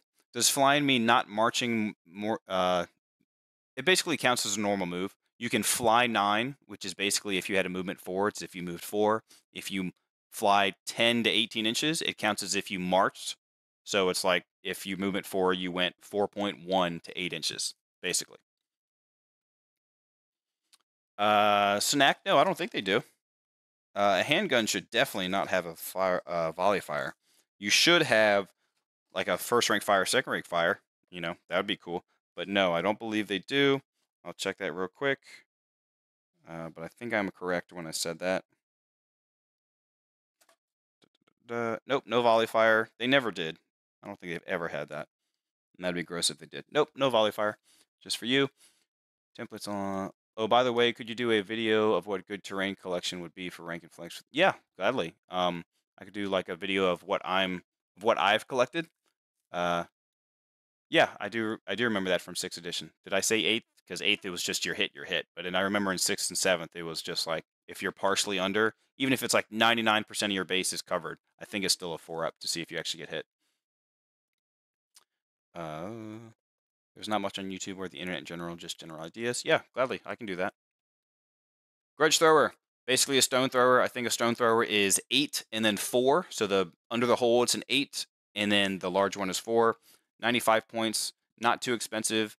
Basically the same price as a Bretonnian trebuchet. I think the Bretonnian treb is 100. So it's interesting that it's 5 points less. I wonder why it's 5 points less. Oh, hold on. Let me get to artillery now. We're on to artillery. Where are you at? Aha! So we got the grudge thrower right there, bolt thrower over there, and then we will go to whatever to the right. What's to the right? Cannons! Cannons is a flat 100 points. Now, cannons nowadays, cannons are a little different than they used to be. They used to be disgusting. So in 6th and 7th edition, you had to do guess ranges. So you have to guess towards a direction, wherever the number you guess, let's just say 30, you put it 30 inches from the cannon. That is where your cannon is aiming for a shot. And then you roll the artillery and see if it misses by like 2 to 10 inches or misfires, whatever, and then it bounces from there. In 8th edition, you actually had to in Warhammer's Armies Project, you had to actually put the target on a base, and then it goes scatter to the left and right, and then you just draw a straight line from that. So it's not as snipey in Warhammer's Armies Project, but they brought it back to being snipey, sadly. They brought it back to being snipey, but a regular cannon is only strength 8 AP 2 with armor bane 2. And it's only multiple wounds D3. So it's not just D6 wounds all the time. The great cannon is the one that's strength 10 AP 3.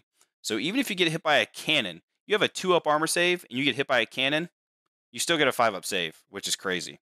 Unless they roll a 6, obviously, because armor bane. Still does the same stuff. So a regular cannon, all dwarf cannons are only going to be strength 8 AP 2. Okay? No strength 10. How many crew? So I don't think crew matters in this edition. It's not that it doesn't matter. You can still put the crew down and all that stuff and it looks cool. But I think it's based on the number of wounds. So you can see, with my name everywhere, you can see it has 3 wounds. So that should just mean 3 crew. Multiple wounds. So you're only doing D3 wounds. We'll see if there's any runes that give you like extra strength, or probably not extra wounds on your damage roll. It's going to be gross, but you can spend up to 100 points on them. Organ gun. People hated and loved these, depending on if you were the dwarf player or not, because they just all used to auto hit, which was gross. It's crazy how it doesn't actually talk about what an organ gun does here. Just says equipment, organ gun. They're all stubborn, 120 points, toughness 7, 3 wounds. That is weird. Why doesn't it talk about? Is that going to be in the main rulebook? Bolt throwers, stone throwers, cannons, grape shot. Oh yeah, don't forget about. Oh, it is. Organ gun is in here. That's interesting. So grape shot for the cannon is going to be strength 4 AP 1, and it should just be rolling the artillery dice. That's the number of hits. Okay, so that's cool. So cannons now, what you used to have to do when you did a grape shot, you'd have to roll to hit. So if your BS3, you're hitting on 4 with those shots. But now a grape shot is just the automatic hits. So if you roll, let's just say an 8, you get 8 automatic strength 4 AP1 hits. Pretty good. If you misfire, it's something different. Cool. Organ guns. The organ gun, wow, so that means okay, so the organ gun for dwarves used to be 24 inches, and it was like strength 5, AP1, and then the Hell Blaster for Empire used to be, no, I might have this backwards. It was either the organ gun for dwarves was 30 or the Hell Blaster was 24. The Hell Blaster was 24 and the organ gun was 30. Now they have just made them the same exact thing.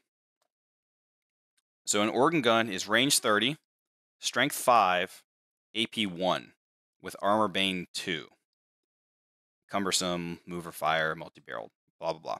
So strength 5, AP1, armor bane 2. And it has the rule called multi-barreled. And what are y'all talking about? Wait, our partial hit's still a thing? That would suck. Are partial hits really a thing? I know you talked about that, Starbreaker, but I didn't think they were, but maybe they are. Okay, we'll look that up later. How many crew? Yeah, Gracchus, that's basically the whole thing. It's like bombing every turn. So if you actually get behind the enemy lines, it's pretty good. Yes, the cannons were super nerfed in WAP, but they were still good. Just depends on what you're shooting at. They weren't as great. They definitely got nerfed, though. But they were too good in earlier editions, so I understand. Correct, you do targeted range. Correct. Blah, blah, blah. Yep, 4 up to hit. Nice. Okay, so back to organ gun. When you shoot the organ gun, if a misfire is rolled, so you roll 2 artillery dice before making any rolls to hit. The number of shots is equal to the total on the dice. If a misfire is rolled on one of them, you -1 to hit. So if you have 1 misfire and a 6, you're shooting 6 shots and an additional -1 to hit. So you could be long range and 1 misfire. So you're -2. If you roll on both of them, then you roll immediately. So you're only ever You're only ever rolling 2 artillery dice. I wonder if that also includes the Hellblaster. So did the Hellblaster get nerfed? Because you used to be able to shoot like all 3 shots, and you roll up to 3 artillery dice, and you could shoot like 30 shots and some crazy stuff. So maybe they got nerfed a little. Okay. So a flame cannon. It just has the rule fire thrower, 125 points. Let's see if it still does what it used to do. It was really good versus multi-wound models like ogres and trolls. It was gross versus them. So it's range 12, just like it used to be.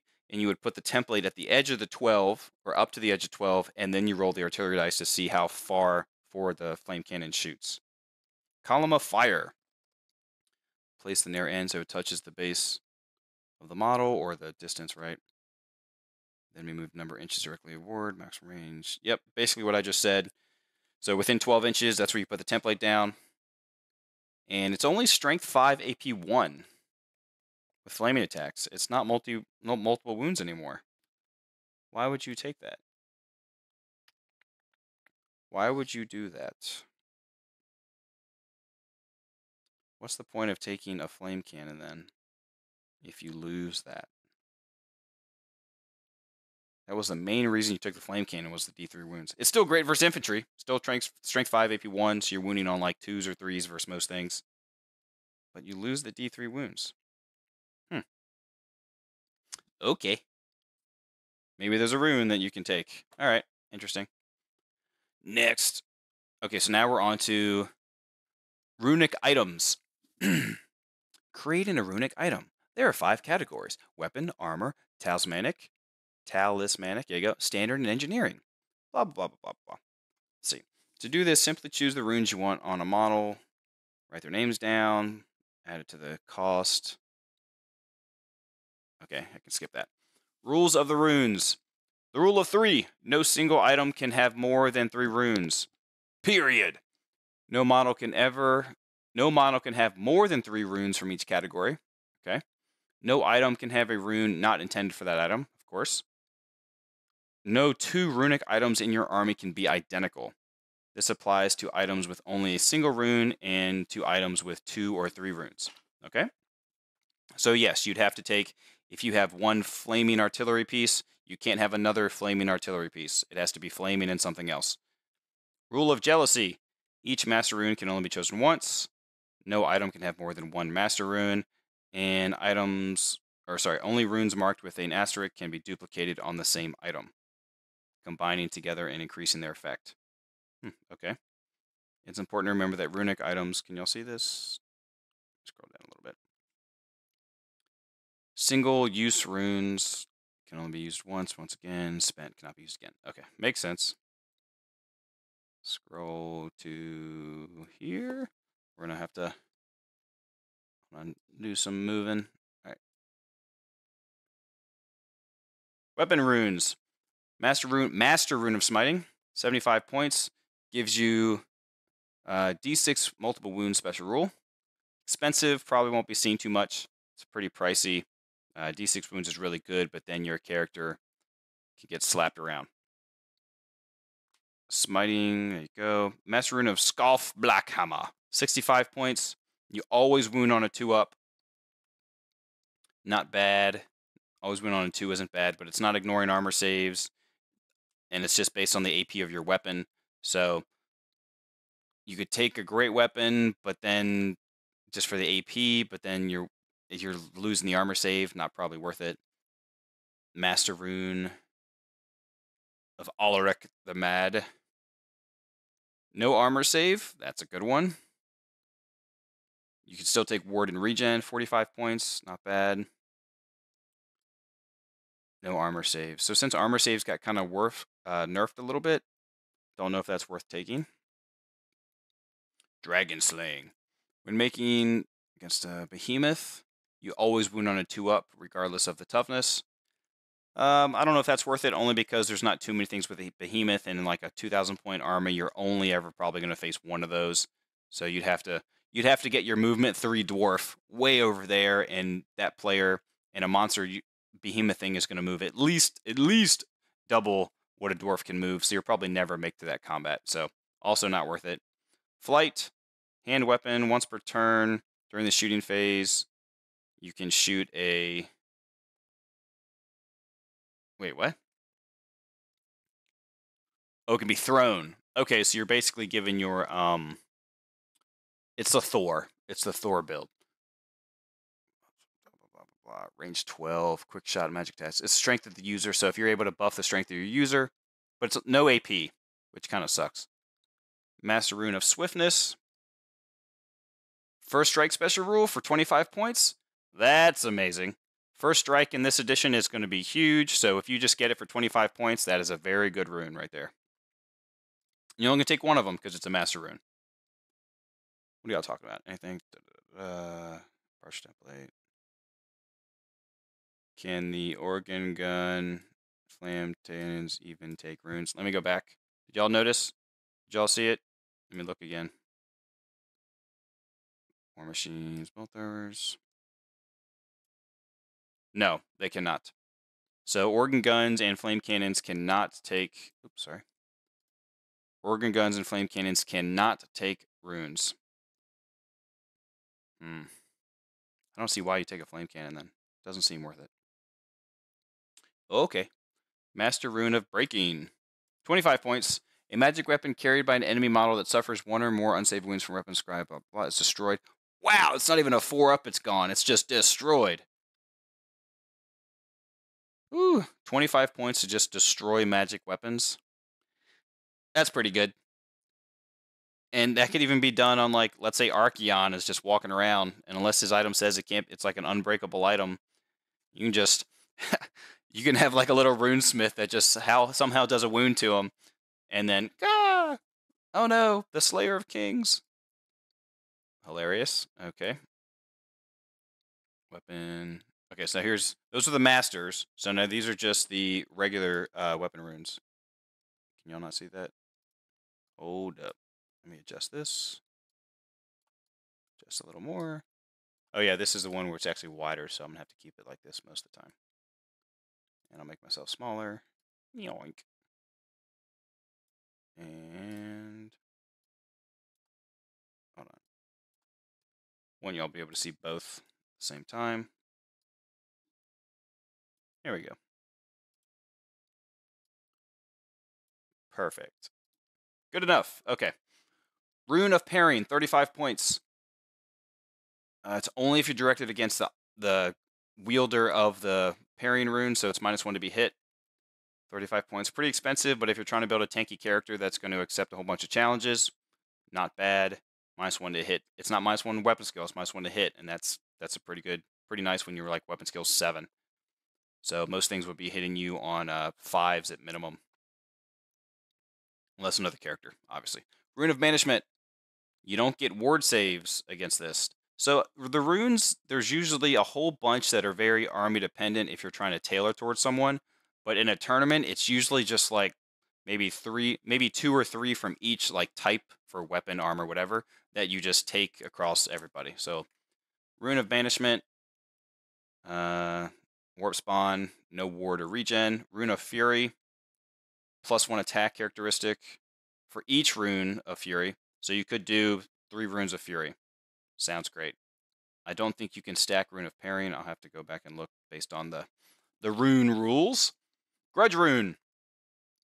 For each Grudge Rune inscribed on the weapon, its wielder may reroll a single roll to hit of a natural 1 made during the combat phase. I don't know. Why would you ever take 3, like for 3 Grudge Runes rerolling 1s when you could just give your guy +1 attack? Oh yeah, duh, sorry, it's the asterisk. I remember now. If it has the asterisk next to the rune, that means you can take multiple on the same one. Why would you want to spend 60 points to reroll 3 natural 1s when you could spend, let's just say 50 points and get 2 extra attacks? Yeah, okay. I don't think the Grudge Rune would be taken very much. It seems pretty bad. If it was maybe 15 or 10 points, sure.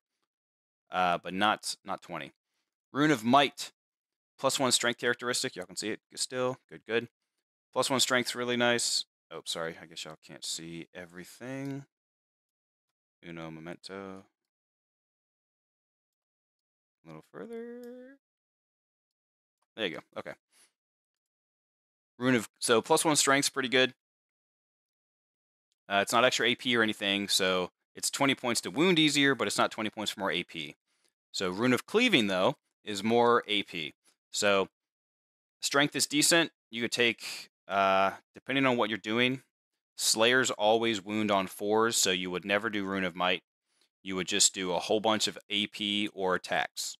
So you could do Rune of Cleaving and Fury a couple times. Let's see. For your big king, usually don't build those 2 DPS. You're usually more tanky. So you probably wouldn't be taking many of these except for the Rune of Parrying. Rune of Fire, you get flaming attacks. Rune of Speed, you get +1 initiative.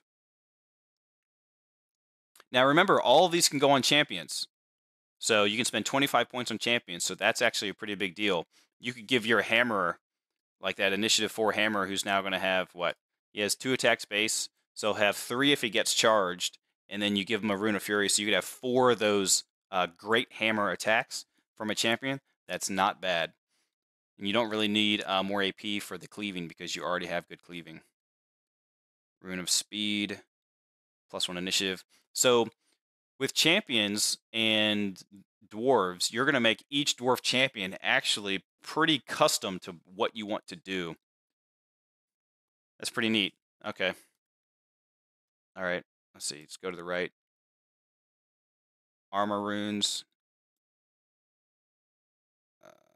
Can you put these on shooting weapons? I believe so.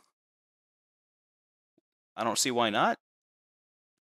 Like a shooting champion, obviously the attack won't matter. Yeah, I don't see why not. Like, why can't you, if this was ballistic skill or weapon skill, that'd be cool. Make like a BS5 ranger, or BS6 ranger, actually, or BS4 other one. AP1 is pretty good. I don't see why not. It doesn't. Oh no, this says hand weapon only for cleaving, as you can see right here. Hand weapon only. Hand weapon only for speed, but you can give +1 attack and some other things. So yes, but only for some of the specific runes. Armor. Can only scrap upon armor. Blah blah blah. Iron breakers at 3+, rerolling 1s. By the way, yeah, I know it's gross. It's gross, John. Master Rune of Adamant. Model wearing this has what? It is 100 points, but you're just I'm toughness 10. Good luck. You always need 5s. Unless you just are Slayer or whatever, but that seems so expensive. 100 points. Yeah. Toughness 10. It used to be where you take Iron. I think it was the Rune of Iron gave you +1 toughness, and then if you took a second one, it was like +1 toughness and +1 wound in 8th edition. Some combo like that. Master Rune of Grommel. You just get a flat 2-up save, which can't be improved, which isn't great because most of your characters already come with at least a 3-up. So paying 45 points for a 2-up that's not good. But it is a 2-up rerollable. It's pretty, or rerolling 1s, which is not bad. Rune of Iron. Oh, look, here it is right here. You get +1 wound. It's not stacking, but you could take Rune of Iron once, and then let's see, you could take Rune of Fortitude twice. So you could be, let's see, on the shield bearers you'd have 6 wounds flat, so you could be 7 wounds with toughness. I think it's toughness 5. I don't think it gives any toughness. So you could be 7 wounds at toughness 7 again. 7 toughness 7 wounds, but that's like 100 points. What, 3, 6, 9, 95 points. Rune of Preservation gives you immune to killing blow and multiple wounds. If the wearer suffers an unsaved wound, they lose a single wound from those rules. You take 1 wound. So you can't be killing blowed, which is great. There will be if you have building a character that's supposed to take on other badass characters, might be good. Rune of Shielding, it does stack. So you can take 3 of these. So for 45 points, you get the 4-up ward, which I think is exactly what it was in 8th edition. Rune of Stone, single use for each rune, you can reroll a single failed armor save. Not great since it actually used to be what, +1 of your armor save for the Rune of Stone for 5 points, and it was like such an easy take. You basically take it every single time.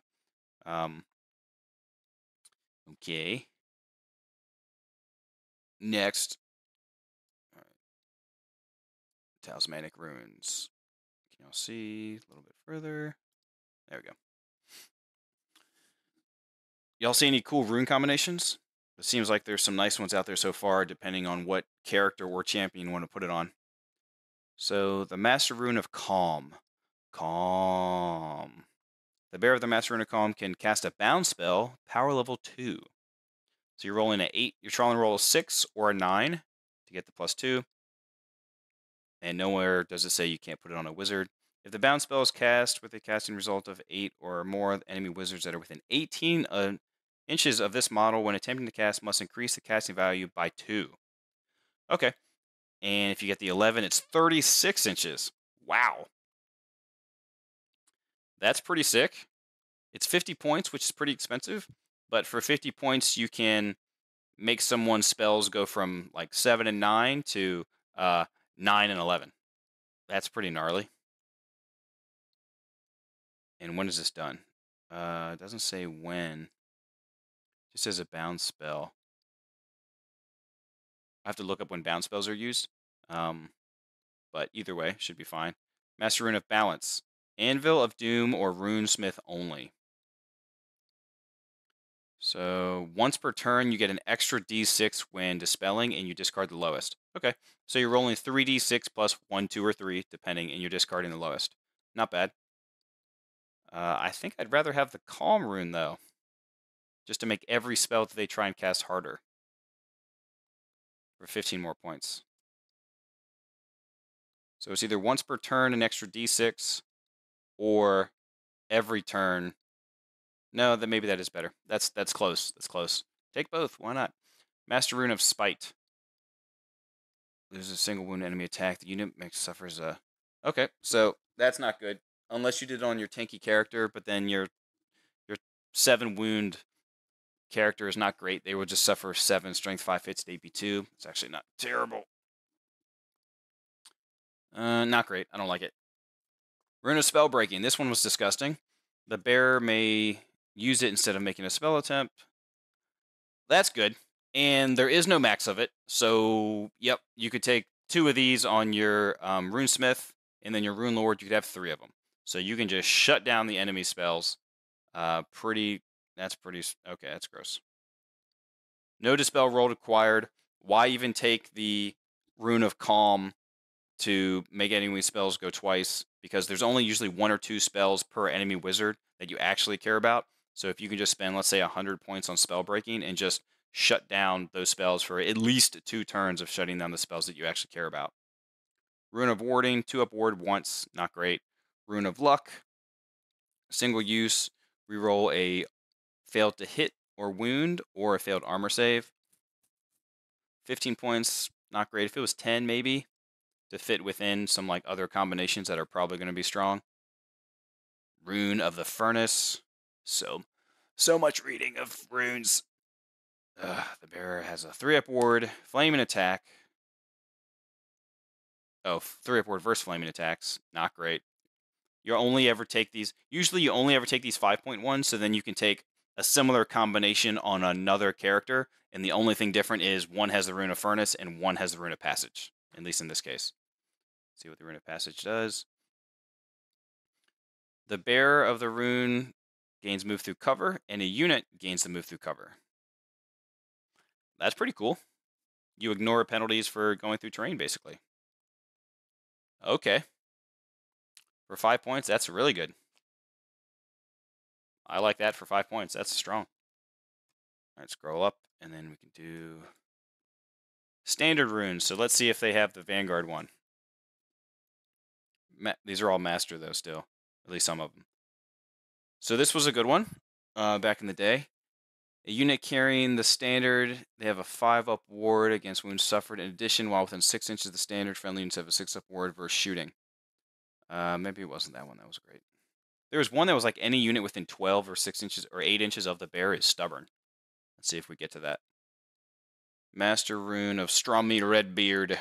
75 points. Any friendly unit within the command range gains an additional +1 combat res. Don't know if it's worth it as dwarves because you're most likely trying to just hold the line and you hope you get pushed back. You hope they charge you, push back, and don't follow up so then you can shoot them. Interesting. Master Rune of Hesitation. Let's get that. And Rune of Confusion. There we go. Master Rune of Hesitation. An enemy unit that charges the front arc of a unit carrying a standard inscribed does not count as having charged for the purpose of the weapon using. Okay. So, you charge with lances. You don't get that. Wait. What does it say? Does not count as having charge for the purpose of choosing which weapon to use or any special rules it may have. So if you have that rune and you get charged by lances, they have to use hand weapons? That's kind of funny. I like that. Note they still count as being charged, so they still get the initiative and all that other stuff. But they can't use a lance. Or a spear, obviously. Or what other special army weapon that there's out there. Okay. Rune of Confusion. An enemy unit that charges the front arc of a unit carrying the standard must make a disordered charge. That's pretty good, too. So one of those two is probably going to go on your Iron Drakes. Because I don't see the minusing the charge distance. Probably because charge distances are so low anyways now. You gain fear. Not bad. An additional combat, so that's like Battle Banner? War Banner? War Banner. Strollers. There you go. Any unit carrying a standard described gets the Strollers, gains Vanguard. So if you want to build a close combat army, you take several runes, one with like just the Strollers, you take one with the Strollers and the Courage, and then like the Strollers and the Fear or something. So then you could have 3 units just running up the field. Not bad. Unit carrying the Rune of Courage automatically passes Fear or Terror test. That's okay.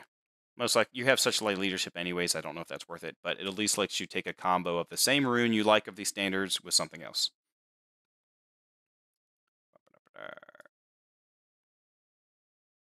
Engineering runes. Okay, guys, we're almost done. We're almost done. Hold on. John, I don't know if you noticed, but I think you're a little... Oh, you must have just started it late. You might have zoomed back. But thank you for all the... I'm sure you'll read this later, too. But thank you for commenting and adding in those. Belgar, thank you. Hey guys, say where you're from. Get some likes up in the chat. I hate having to say that stuff. Actually, I don't have to say anything, but it does make me feel good when you like and comment. It does make me feel appreciated. I don't need your money. It's all good, man. Y'all do your thing. 5++ seems strong. Yes, confusion plus hammers. What's the confusion one again? Tell me. Oh, that's one where you want to get charged.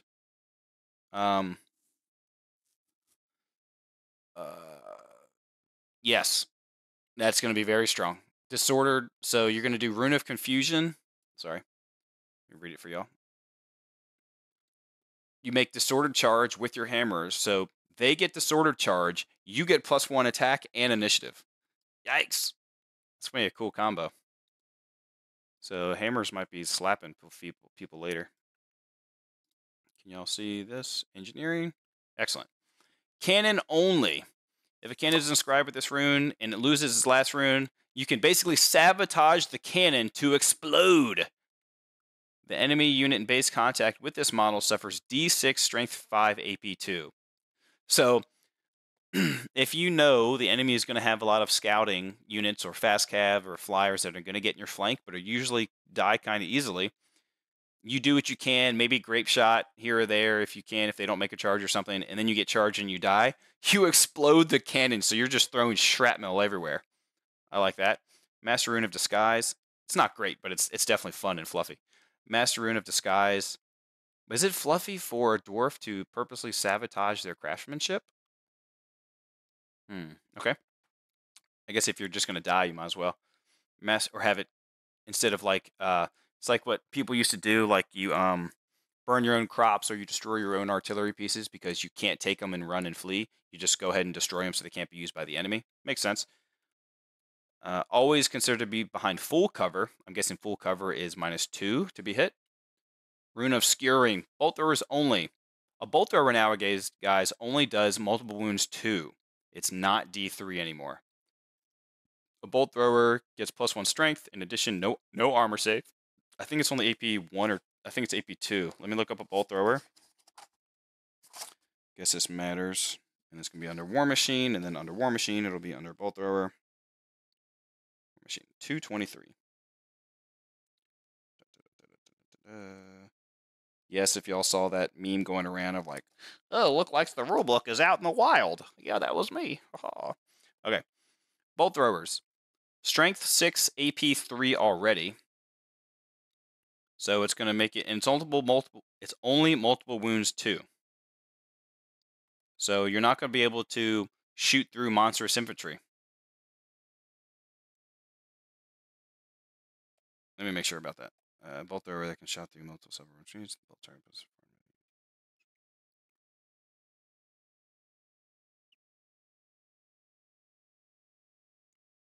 Yeah, and it still gets reduced down to the strength still loses. Okay.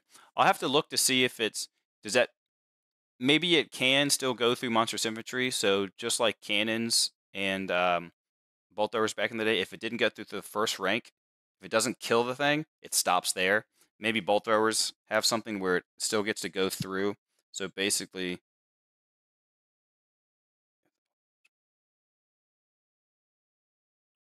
okay.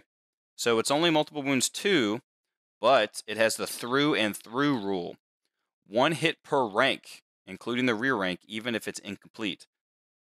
If the bolt thrower lies in the front arc. Okay. 1 hit per file if the bolt thrower lies in the unit's front arc. Wow.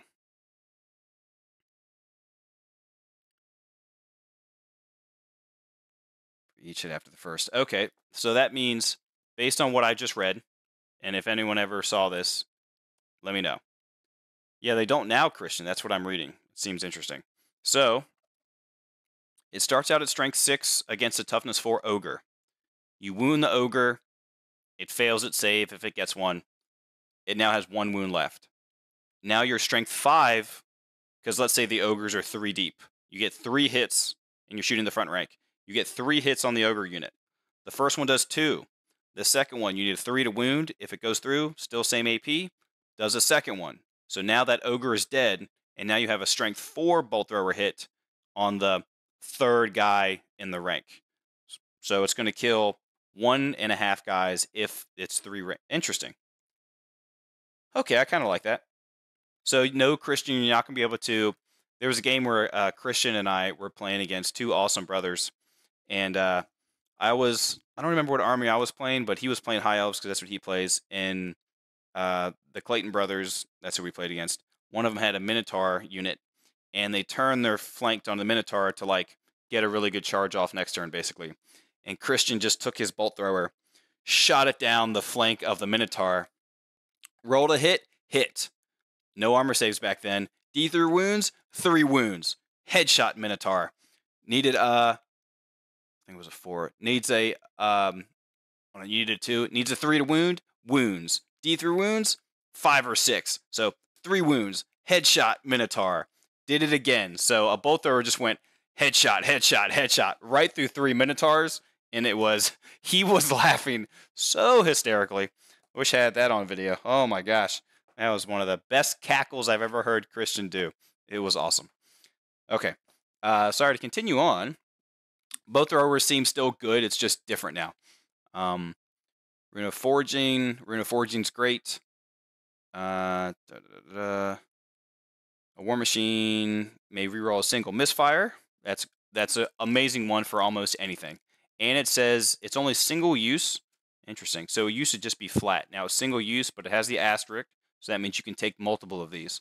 So on your basically anything that rolls an artillery die, you're going to want to take at least one of these. But that means you have to take one of these other ones below, or I guess other ones below, to be able to take it multiple times on multiple artillery pieces. Rune of Birding, you get flaming attacks. That used to only be 5 points. Rune of Reloading. So I read this one earlier and I was shocked that it's only 5 points. Look at this thing. A War Machine inscribed with the Rune of Reloading can shoot every turn, even if it misfired or malfunctioned during its previous turn. Like, why would you not always take that on every single War Machine? That obviously can misfire. It's 5 points. Like, you don't even need the Rune of Forging necessarily, because if you don't explode and you roll on the black fire or black powder chart, oh, I can't shoot this or next turn. If you have the Rune of Reloading, it seems like you can still shoot it. So, weird. Stalwart Rune. Let me scroll down a little bit. A bunch of War Machines can't take rune. You're totally correct. Totally correct. Stalwart Runes may claim +1 combat result points. All right, if you're just trying to do like the same combination, it's just another one that's just like you take one with the Rune of Reloading and one at the Rune of Forging, and then you do Rune of Forging and Stalwart, and then you take Reloading and Stalwart, and there you go. You have them all. And that's it for Dwarves, but let's go back up to Army Comp real quick, and then I'm going to eat some food because I'm hungry. Army Comp. Sorry if this is messing with y'all. Army Comp. Where's Army Comp? There it is. Okay.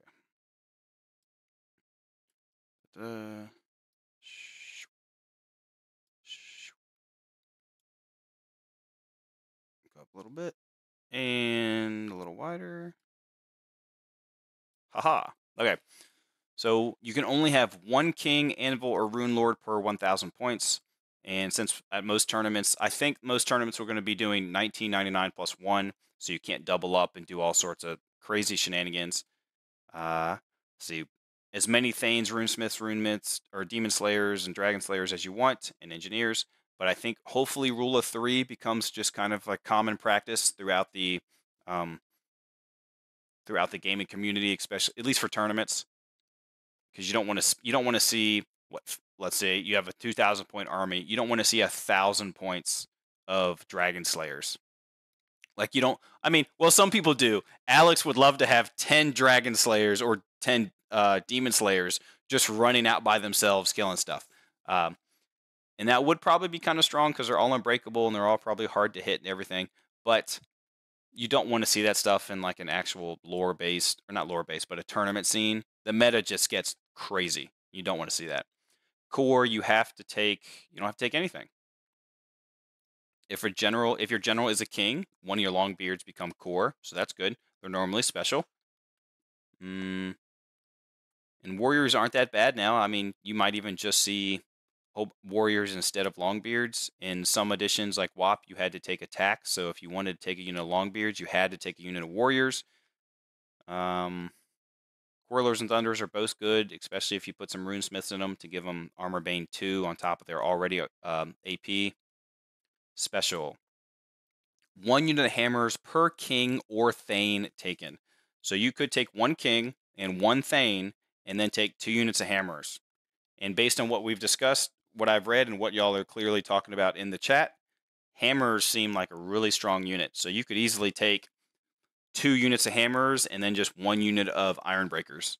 And that's like, those are your 2, 1 anvil and 2 hammer hitting units.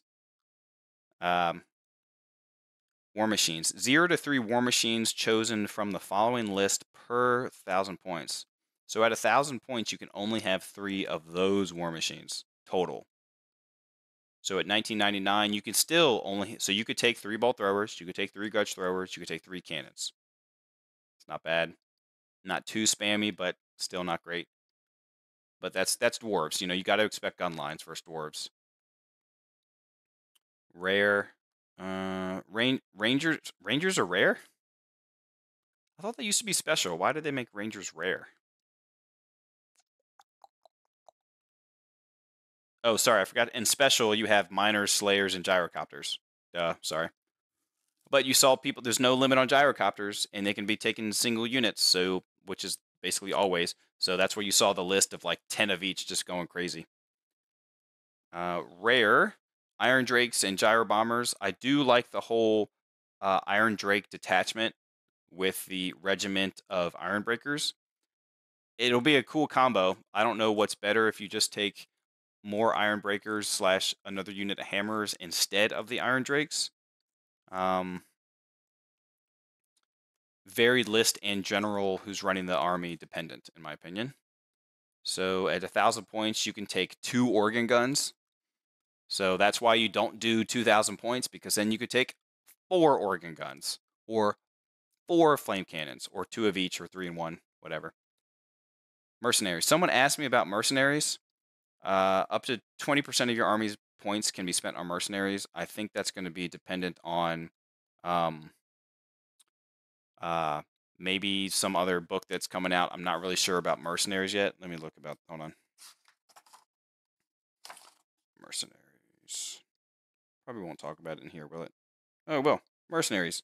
173 and 2, why is everything in 170? You know what? That's just going to say to go to 279. So we're just going to go to 279. That's what we're going to do.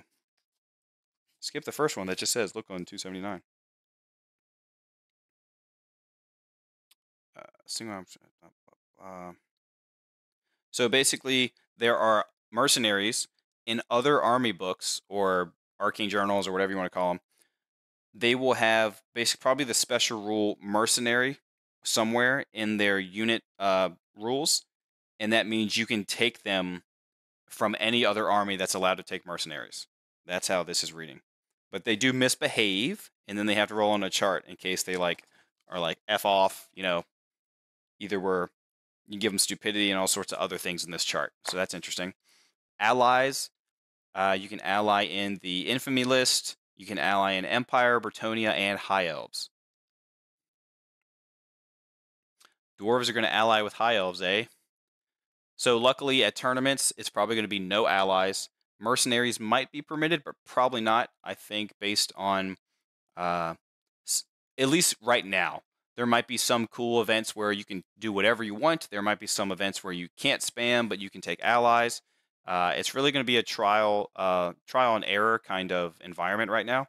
One, because it's a new game, and it's there are many similarities between older editions, but there's a lot of changes, especially with army comp. So a lot of people aren't going to know how to build certain lists. So it's going to be interesting to see. I'm looking forward to it. We're starting with certain restrictions like rule of 3, no allies, 1999 +1, and that's a majority. Oh, and you can't go wider than 10. We're trying to make a rule where you can't be wider than 10, because still, I'm not going to talk about the whole, I could go with that 100 wide again, but basically, my qualms with that. But those are I think the 4 basic, easy general consensus that most people will agree on. So thanks, guys. That's all the dwarf stuff. If there's anything else, just scroll back and you could find it. Thanks for watching. Keep an eye out for the Richmond Open. Adepticon is going to be doing the Old World, so that's sold out in like 10 minutes. I sadly didn't even get on it, so I'm on the waiting list right now. Hopefully I get on, because I am going to Adepticon. So if you're there, come up, say hi. We can talk, shoot some shit about the Old World, whatever. I'll be at the Richmond Open. I'm helping run that event. It's another GT that's in May 3rd through 5th. It's on a Saturday, Sunday, 5 games, and the prizes are going to be awesome. So they're even better than Nova in terms of what everyone gets. So obviously, and I'll be running Nova GT again for the Old World. So just keep an eye out. The Old Worlds are going to explode. Your community is going to explode. I'm running a game day / demo day at Battlegrounds on the 27th, which is in Midlothian, Virginia. If you have a community, or even if you don't, just put a flyer somewhere talking about the Old World that you want to meet up and play. You will find players, especially now. All these people, it's just the nostalgia feel, which DW is capitalizing on, and that's great. I'm cool with it. So good luck, roll some 6s, and stay square.